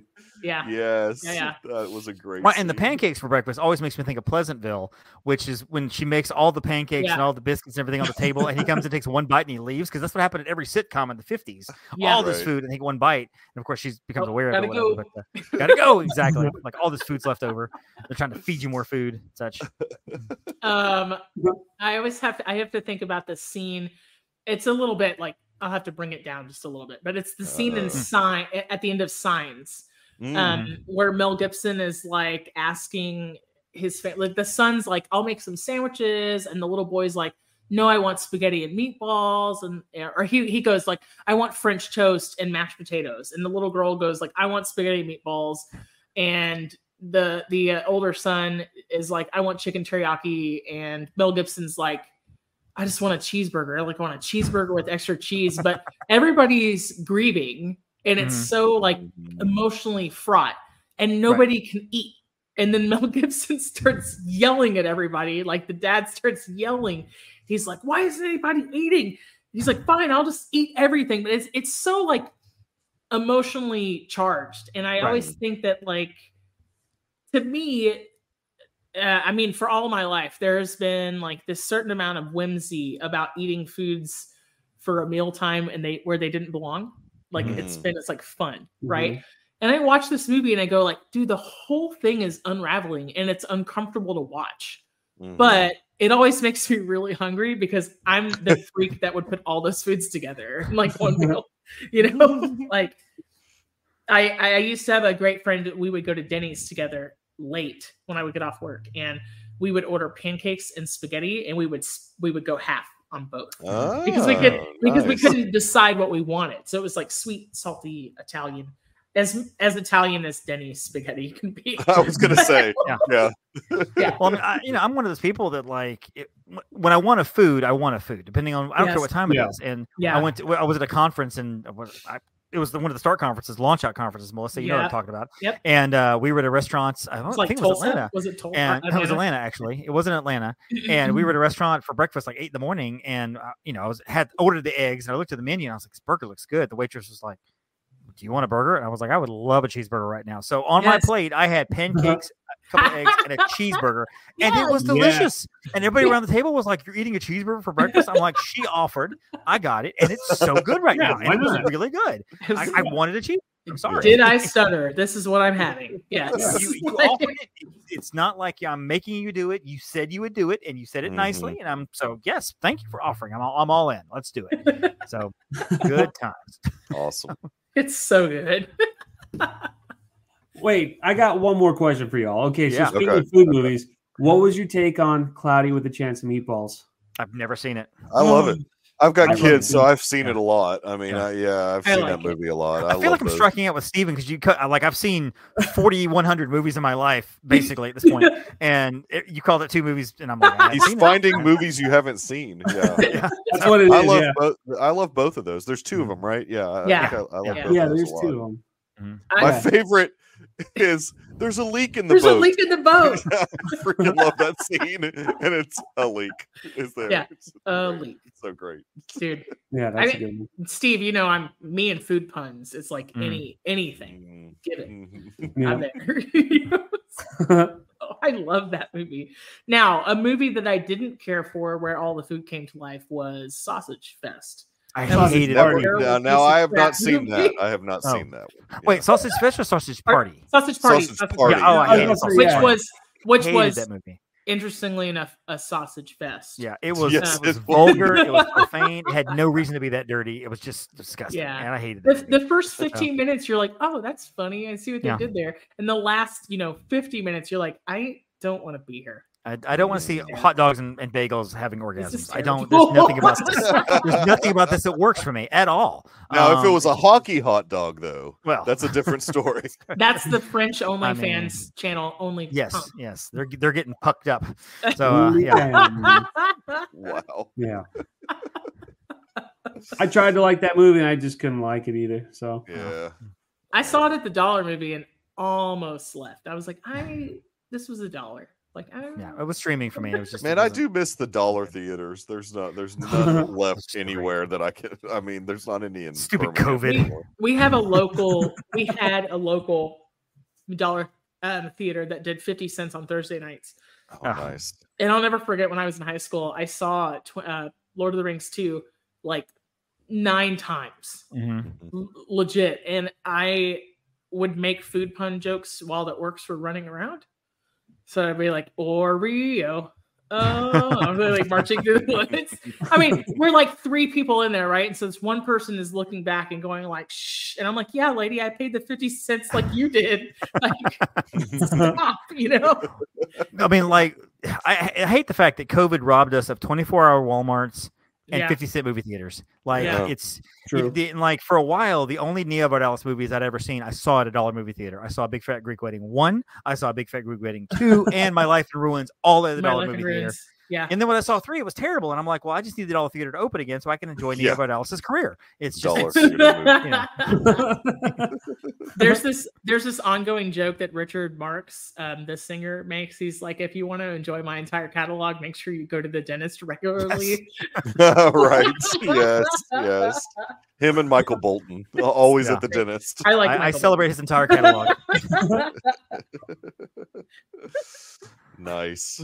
Y'all, Michael Bolton had a brain tumor over Christmas, and he's like, I know. It's crazy. Well, I mean, he's healing because really all he needed was some time, love, and tenderness. Oh, no. I knew it was coming. Oh, God. I knew it. I like that. Oh, God. I love that his name was featured in Office Space. Yeah. Are you related to the singer? No.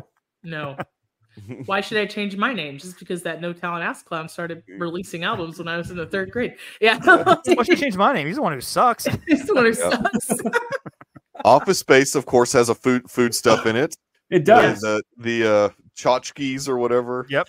Or what is that? It's TGI Fridays, basically. Yeah, it's basically TGI Fridays. Yeah. And the flare. The flare. Yes. 37 pieces of flare. Yeah. What was it? The extreme fajitas. Yeah. Or whatever. Poppers, how about that? You have a case of the Mondays.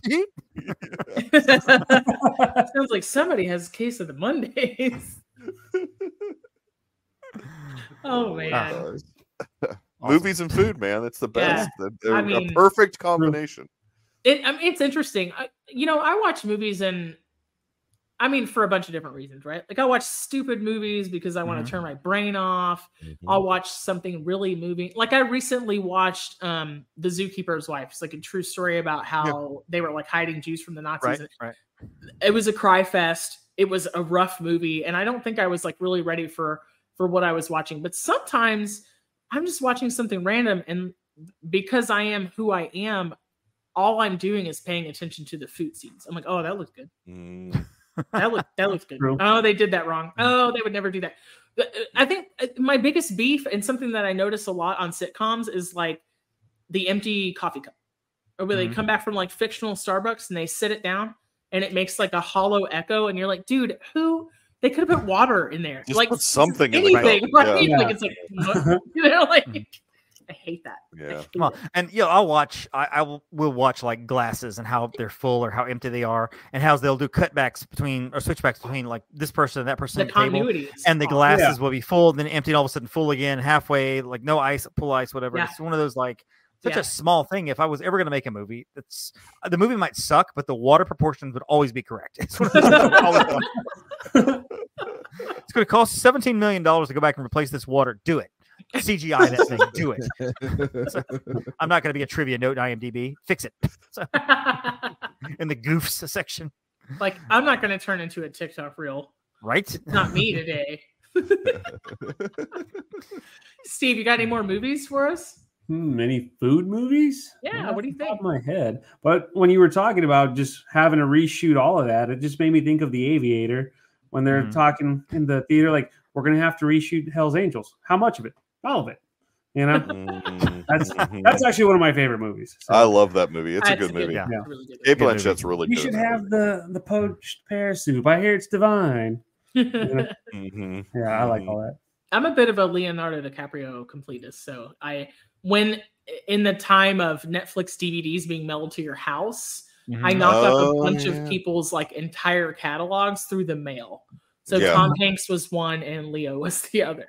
Nice. So, yeah. I've seen everything Leo's done since like 99. I mean, it's been, the early stuff I have not gone back to watch, but you were the one person that watched The Beach then.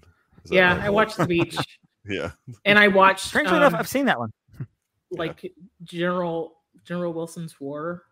Charlie Wilson. Charlie Wilson. Yeah, that's Tom Hanks, And Amy Adams. So I've seen that one. Yep. Oh yeah, Amy Adams. And Julia Roberts. Like I think I've circled her career pretty close. Like sometimes not on purpose, but yeah. Right. She's in that one too. And Philip Seymour Hoffman. Yeah. Great. Incredible actor. So good. Yeah. So good. So yeah. What about you, Dave? You got any more iconic food moments in film? I was actually just looking at my list of favorite films, and maybe also think too of the shawarma scene at the end of Avengers. Which was a scene like they came back and redid it at the very, like they flew everybody back in, and it's this for the 4 people who, if there's a Venn diagram of people who have never seen this movie and are listening to this podcast, there's a very. He mentions when they beat the bad guys and they beat the Chitauri and they beat Loki, and Tony Stark says, "Hey, there's a good shawarma place down the street. Let's take tomorrow off, whatever." And after the credits are over, it shows the table and they're all sitting around eating shawarma. There's one guy in the back kind of sweeping up, and Steve Rogers, Chris Evans, has his hand over his face because he had grown a beard for the film Snowpiercer. And so they flew him back in to do this one little scene there, and he had to cover it up because they tried to do CGI, didn't work. And everybody's just kind of sitting around eating shawarma. Nobody says a thing, and it's one of the funniest scenes. I actually, for whatever reason, I went out and bought all the Funko Pops that went with that scene. So I have an entire set of all 6 Funkos that go together and click together to make that scene. And I'm like, they're still in boxes. I don't know what to do with them, but I have them. It's great. But yeah, I mean, it's Dave. Does that mean that you need like a plastic? Do you need me to 3D print like a plastic chicken shawarma? Is that the deal? Plastic chicken shawarma. Dude, my brother will get right on that. Like, that would be awesome. What I need 3D printed, and this has nothing to do with food, is I have several other regular size Funkos, like the plastic protectors. I can't find any for the larger Funko boxes. That's a problem. I'm like, I got 10 of these that I can't find any protector for. First world problems, really, but it's there. It's there. It's the champagne and caviar problems. I mean, there are Funkos in Africa right now that would love to be able to have a hard case. So, how will I store my large Funko Pops? Right? Problem. He says in between bites of caviar. Yeah, once you caviar's not good. Although it also makes me think of the scene in Big when he's walking around the buffet and he's trying to eat all this because he's 12 years old in Tom Hanks' body, and he gets the caviar and he puts it in. And he's like, and spitting it out because it's so disgusting. I always loved the baby corn. He was eating it like. I love that. Or the scene in Back to School with Rodney Dangerfield, where he takes the caviar and all the appetizers and he put it all on a piece of bread and just slaps it together and makes a sandwich out of it. It's the hors d'oeuvre sandwich in the dinner roll. Yes, so good. Genius. Genius. Good times. Good It's a times. great scene. Nice. Mikey, what do you got? I mean, I guess like the last one that I always loved when I was a kid was Honey, I Shrunk the Kids, because when they would shrink down, there'd be these huge food items in front of them. Yes. And I just loved the idea of that, to be just have a huge Oreo cookie in front of you and just chow down. That'd be amazing. Yeah. That would have been me with an oatmeal cream pie if I, when I was a kid. Yes. Yeah. Love the oatmeal cream pies. I feel like to scale, that's what Little Debbie's used to be until we all grew up. Yeah, right. Oatmeal cream pie used to be like this big, and then it just got smaller, and we got bigger. It's shrinkflation at its finest. Yeah. Now you can just eat a whole sleeve of those things, and it's be like, and it's like a Tuesday. Yeah, that happened. The sleeve. Oh, so that's a thing I did. When's dinner? Because they're tiny. Right. And you go through the entire box and you're like, well, I'm not really hungry for dinner. Exactly. This was dinner. Yeah. It was late lunch. And then I'm going to have pancakes and a cheeseburger for dinner. Mm-hmm. Yes. A la David Diller. I want a cheeseburger right now. I want to go to Waffle House and get a waffle cheeseburger. I would crush like 2 burger patties with American cheese, bacon, but like the buns as pancakes. But like not regular pancakes. I wanted like studded with maple, like McGriddle. The McGriddle thing. Yep. Yeah. I can't decide if McGriddle is one of the best things or one of the worst things I've ever eaten in my life. Like I can never decide. When I eat it, I'm like, this is either disgusting or delicious. And it's just, I don't know. I really don't know. Whoever thought of that just needs a Nobel Peace Prize. Right. Or to be thrown in jail. I don't know which one. Maybe both. No, they just need a Nobel Peace Prize. I love that person. Yeah. McGriddles are just the best. They're so good. They're so good and so bad. It's like I feel so bad and then so much better. I don't know. It's the best of both worlds. Like you can't. Yeah. It's so good. I think I have like one last movie can round us out. If nobody really has like a legit like anything else, but 12-year-old me really thought that the movie Soul Food was incredible. From 1997. So this was Vanessa Williams, Mekhi Phifer. You had like fried chicken, collard greens, sweet potato pie, mac and cheese, candy yams, peach cobbler, like ham, fried fish, chicken and dumplings, potato salad, all the things, right? And me as a vanilla folk, we never had all those foods at one time. And so I know this is like kind of dramatized, but that's a lot of different foods in one meal. And so the film is kind of like this matriarch, Big Mama, she keeps like these Sunday dinners going, and they have all this food, and it's what brings the characters together, and it's really special. And it kind of like she gets sick in the movie, like spoiler alert if you haven't seen it, it's like 20 something years old, but she gets sick, and the tradition kind of falls apart. But what I really like is when I got older and learned how to use Google, the woman who made all the food for the movie was actually like a church cook. That there was a guy who was involved in costuming, and his mom was friends with this woman. Her name is Freddie.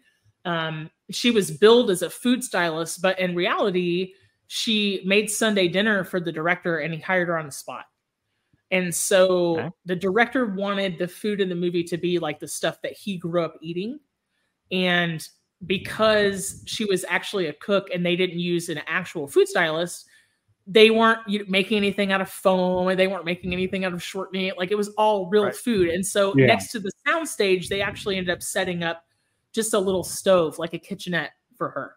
And she would make 3 or 4 times the amount of food that was necessary. And they would use like huge amounts, like massive amounts of food. And they actually had a problem because like the crew would really eat it because it was better than food that you would find on another movie set. It was better than what they had at craft services. And so the story goes that the whole cast started to slowly gain weight, and then they had to cut it back. Right. So, but I like it because, even if culturally, like if you can't relate specifically to the film or like the specific family dynamics, right? Like I think everybody can really relate to how it feels to come together for a meal with people that you love.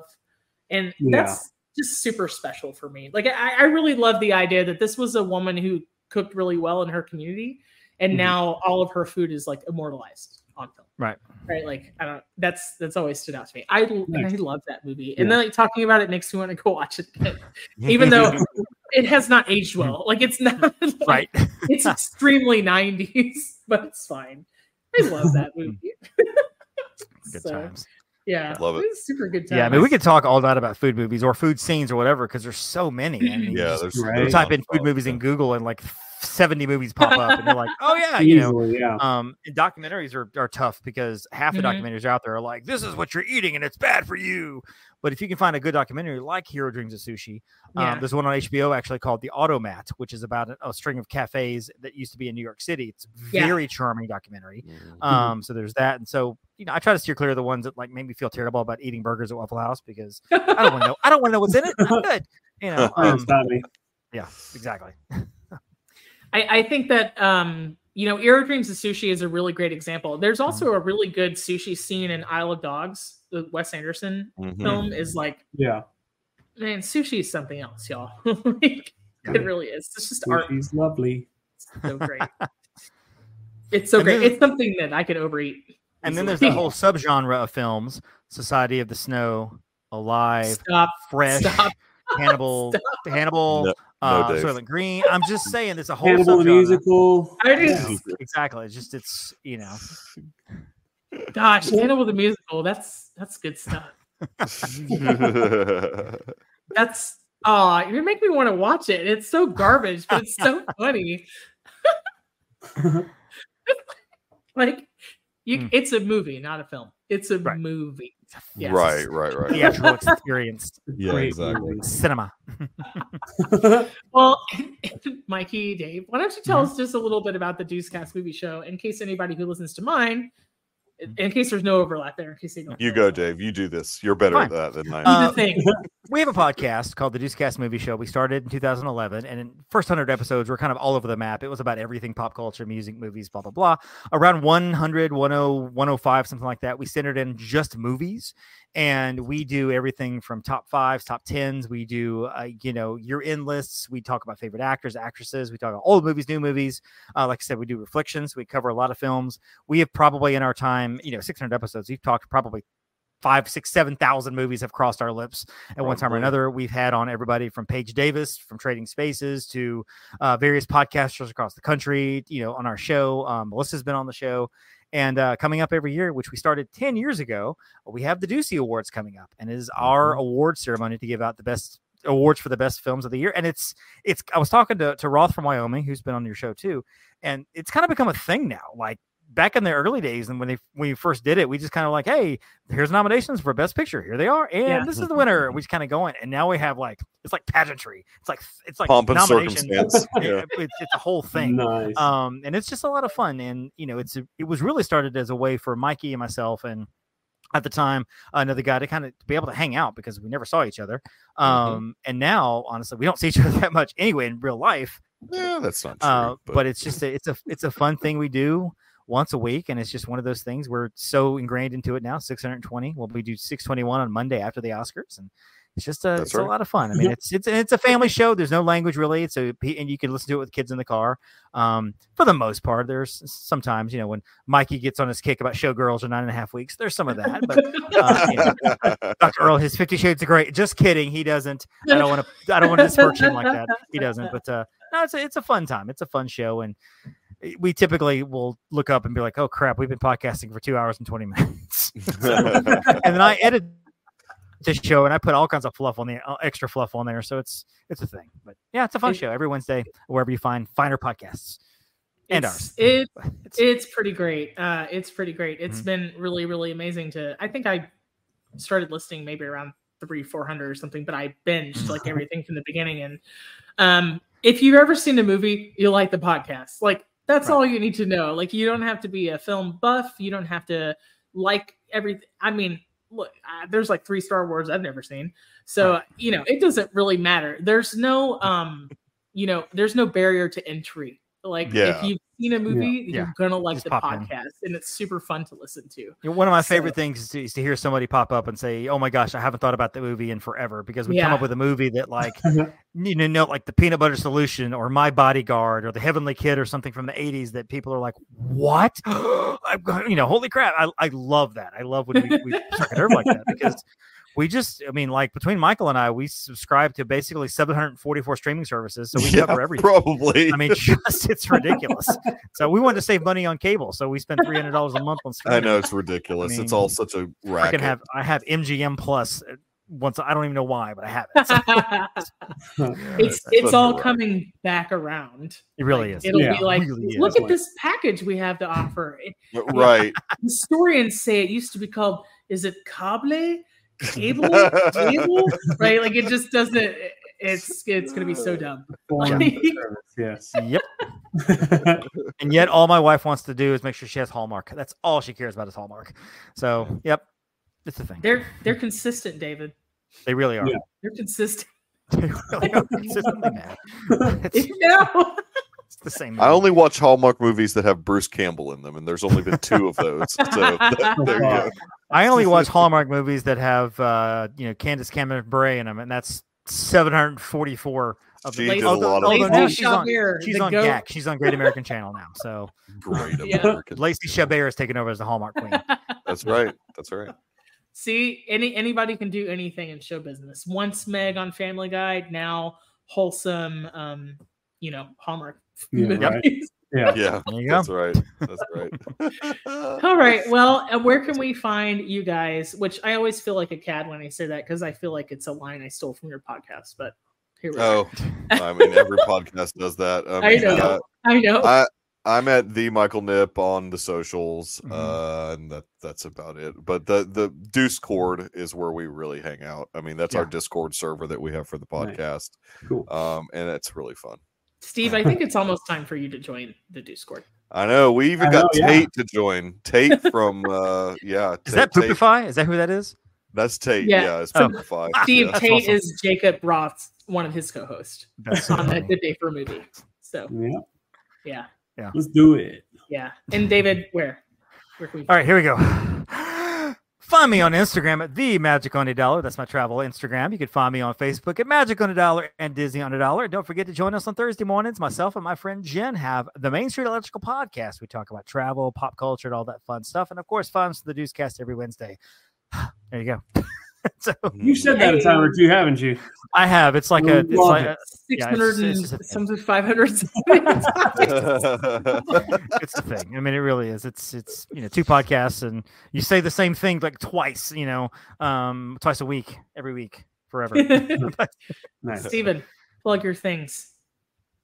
Plug my things. Oh yeah. So find me on Facebook, Chef Steven Gonzalez, or find me on the Instagram, the TikTok, or the Twitters at Chef Stegons. Or hey, you want to talk some food? Go to chefstevengonzalez.com. Also pick up a copy of my cookbook while you're there. So yeah. Get your grub on. It's a fantastic cookbook. You guys. I just followed Chef Stegons on Instagram. Yes. Yeah. You can see all the really videos. Fast at Instagram. All the amazing things. Oh, looks like my buddy Derek Frank is following you too. Very cool. Dude, that's awesome. Yeah. That guy's awesome. He's a good dude. He really is. We're gonna get him on the ThoughtCast one of these days pretty soon. He's a really cool. He's a content creator and he's a really good guy. Works for me. So we're following back. Great guy. Yes. Nice. Yeah. Progress. Cool. Now, I'm probably gonna wait a week and then unfollow you because I really just get it for the follow. But it's good that we have. Yeah. I get those all the time. Being a fairly new podcast, it's like, oh, cool. Oh, okay, bye. Yeah. Yeah. I will go through mine from time to time. Like the bigger creators that I know that I'm like have thousands and thousands that followed me. I go back and look and I'm like, oh, yeah, you unfollowed me as soon as I followed you. So click, you're done. Bye. See you later. Well, you guys can hear everything for the Food for ThoughtCast in the outro stinger, but please let us know what you're cooking, what you're eating this week. If it was amazing, it was memorable. If you have any cooking questions, you can reach out to Chef Steve, or you can reach out to myself, the Food for ThoughtCast on Instagram and Facebook. we had just recently something like tripled our YouTube subscribers, which has been incredible. So thanks to everybody who watched something. I think the YouTube video that we have, the episode about last meals on death row, is something like 300 views, and it's ridiculous. Awesome. So it's really crazy. And they're all by inmates at Attica. There's no rhyme or reason, right? Attica. Looking for inspiration. There's no rhyme or reason to it. I tried to promote a video the other day about our President's Day episode and the president's favorite food through the years, all the way through the present. And YouTube was like, nope, you can't do this ad. It's inappropriate. And I went to go appeal it, and they were like, it's political. And I was like, you guys, it's not. And we had an episode, Jacob Roth came on from the Good Day for Movie podcast, and we had this bracket episode where we pitted, fast food chains against one another, kind of like sports teams. Google Ads apparently found something offensive in there. I cannot figure out what it is, but we can't promote that one either.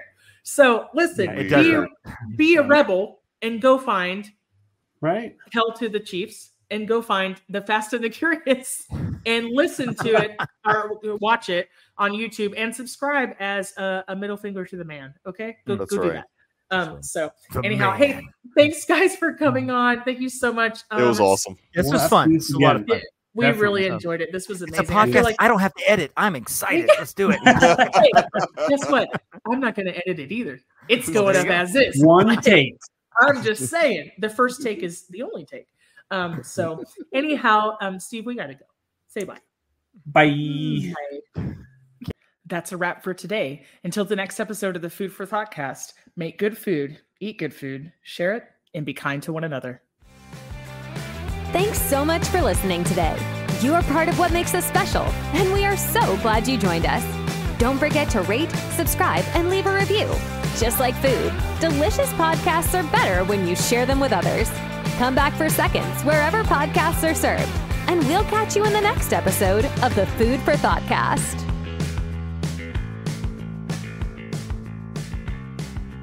You can find us on Facebook and Instagram at the Food for ThoughtCast or at www.foodforthoughtcast.com, where you can link to all podcast players, or you can send us an email at foodforthoughtcmc@gmail.com.